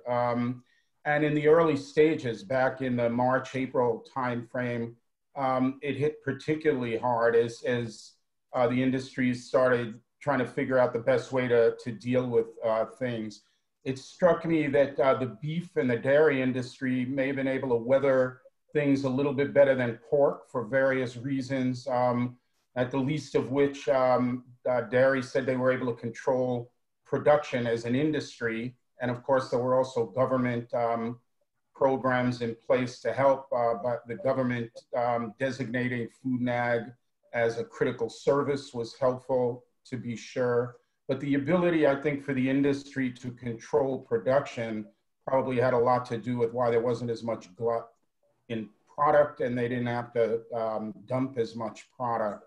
And similarly on the beef side, the ability to keep the animals on the farm longer, rather than bring them to a feedlot where there was no body to buy them, was a big issue as well. Pork, to listen to that discussion with Liz, it seemed that they were hit harder in terms of having to euthanize so many more animals, and it seemed to hit the pork industry rather hard in that regard. As far as some learnings, overall, listening to Doug Glade speak from the dairy perspective, but I think the ag perspective in general, while it was interesting to hear him say, and a couple others alluded to the fact that there was some good news to come out of this from an ag perspective, in that consumers slowed down, stayed at home more, prepared more meals. So sales of a number of the products actually went up. But from an industry perspective, Doug talked about the benefit of relationships. Having relationships in advance are important to be able to weather a crisis like this. Embracing technology as a way to communicate with your workforce and others has been very, very important. Focusing on solutions and not problems were discussed as well, being important during a time like this. And learning from others, I think, struck me as well as being an important point. From the NGO side of things, obviously folks like Tim Hardman and Esvin and Alex see things a little bit differently. They came at it a little bit differently, and all three of them laid out a little bit of a blueprint from their perspective of how the ag industry might want to proceed moving forward. From the WWF perspective, there was talk about shutting down high-risk wildlife consumption, stopping encroaching on nature, which could take on various forms, protecting and restoring natural habitats for animals, etc. And then Esvin spoke about the need to promote sustainable food systems, but that means different things around the world. Talked about government stimulus packages to help through the COVID crisis. Folk should have focused more from his perspective on sustainable food systems, maybe a little less on some of the other industries like oil, et cetera, that benefited from some of the bailout programs. Overall, I think this notion, the last bit of discussion about focusing on what does a new normal look like, I think is a very interesting question for further discussion. I think it was Esvin who asked the rhetorical question, do we want to go back to the way things were? And that's provocative. So I think, you know, I'm sure there'll be more discussions like that, both at the meeting in a couple of weeks and amongst folks within their own companies. So I think I will leave it at that. As I said, there were similarities in some instances and differences among the various producer groups as well. But overall, it feels like folks are have learned to adapt to COVID. Businesses are doing reasonably well, and we're going to just have to wait and see what the next wave brings. So again, thanks for the opportunity to listen in. We'll put together a little more in-depth summary, and I will leave it at that. Thank you, Mitch. And so Mitch will produce a set of proceedings from our conversation today that will be circulated to everyone who signed up for today's webinar. I think a great point for us to leave on is the one that Doug was making about learning from others. And I think it's been stressed by several other people on the call, the need for collaboration across the totality of the livestock sector. And we started today's discussion with something of an advertisement for GASL from Fritz. And I'd go back to that and say, you know, we as, now if I change hats and put on my hat as the executive director of the Global Dairy Platform, we found enormous support within the global agenda for sustainable livestock, talking to other livestock producing groups in the way that we as a dairy sector can enhance not just the work we're doing in sustainability, but how we communicate the work we do as well. And one of the things that we've been talking within GASL about is creating more of a communications collaborative effort that takes into account all the different viewpoints of the multi-stakeholder process, so that we as a livestock sector can become better advocates for the sustainability of our own sector. So with that, I am going to thank you all for your participation today. I particularly wish to thank all of our speakers, Paul, Fawn, Liz, and Ashley, who spoke on behalf of the producer groups. Guys, thank you for not just your time today, but also for the work that you do in representing your sector groups. That's very much appreciated. Doug, thank you for being the the manufacturer processor who was willing to tell us, you know, from your perspective how things are operating. Certainly appreciated, and definitely picked up some useful tips from your talk today. To Tim Hardman and to Esben sent me a note. He had to run to another call, but to both of you, thank you for sharing your perspective. As I said earlier, if we don't bring together all of the different perspectives, be it, you know, civil society, NGO groups, as well as governments, donors, manufacturers, producers, farmers, etc., we're never going to solve some of the problems that sit in front of us. So thank you for sharing your viewpoints, very much appreciated. And last but by no means least, Alex, thank you for sharing the work that you're doing within the animal care industry. Again, very much appreciated. So my thanks to those of you who have stuck with us all day. I know Suzuki-san in Japan, thank you. I just saw your comment coming in. Thank you for, I think you get the prize again, Suzuki-san, for the latest at night or the earliest in the morning. And to those people from Europe, particularly our colleagues at FAO and GASL, thank you for your leadership in this area. With that, I will end today's call and look out for the proceedings to come to you via email. Bye for now, everyone.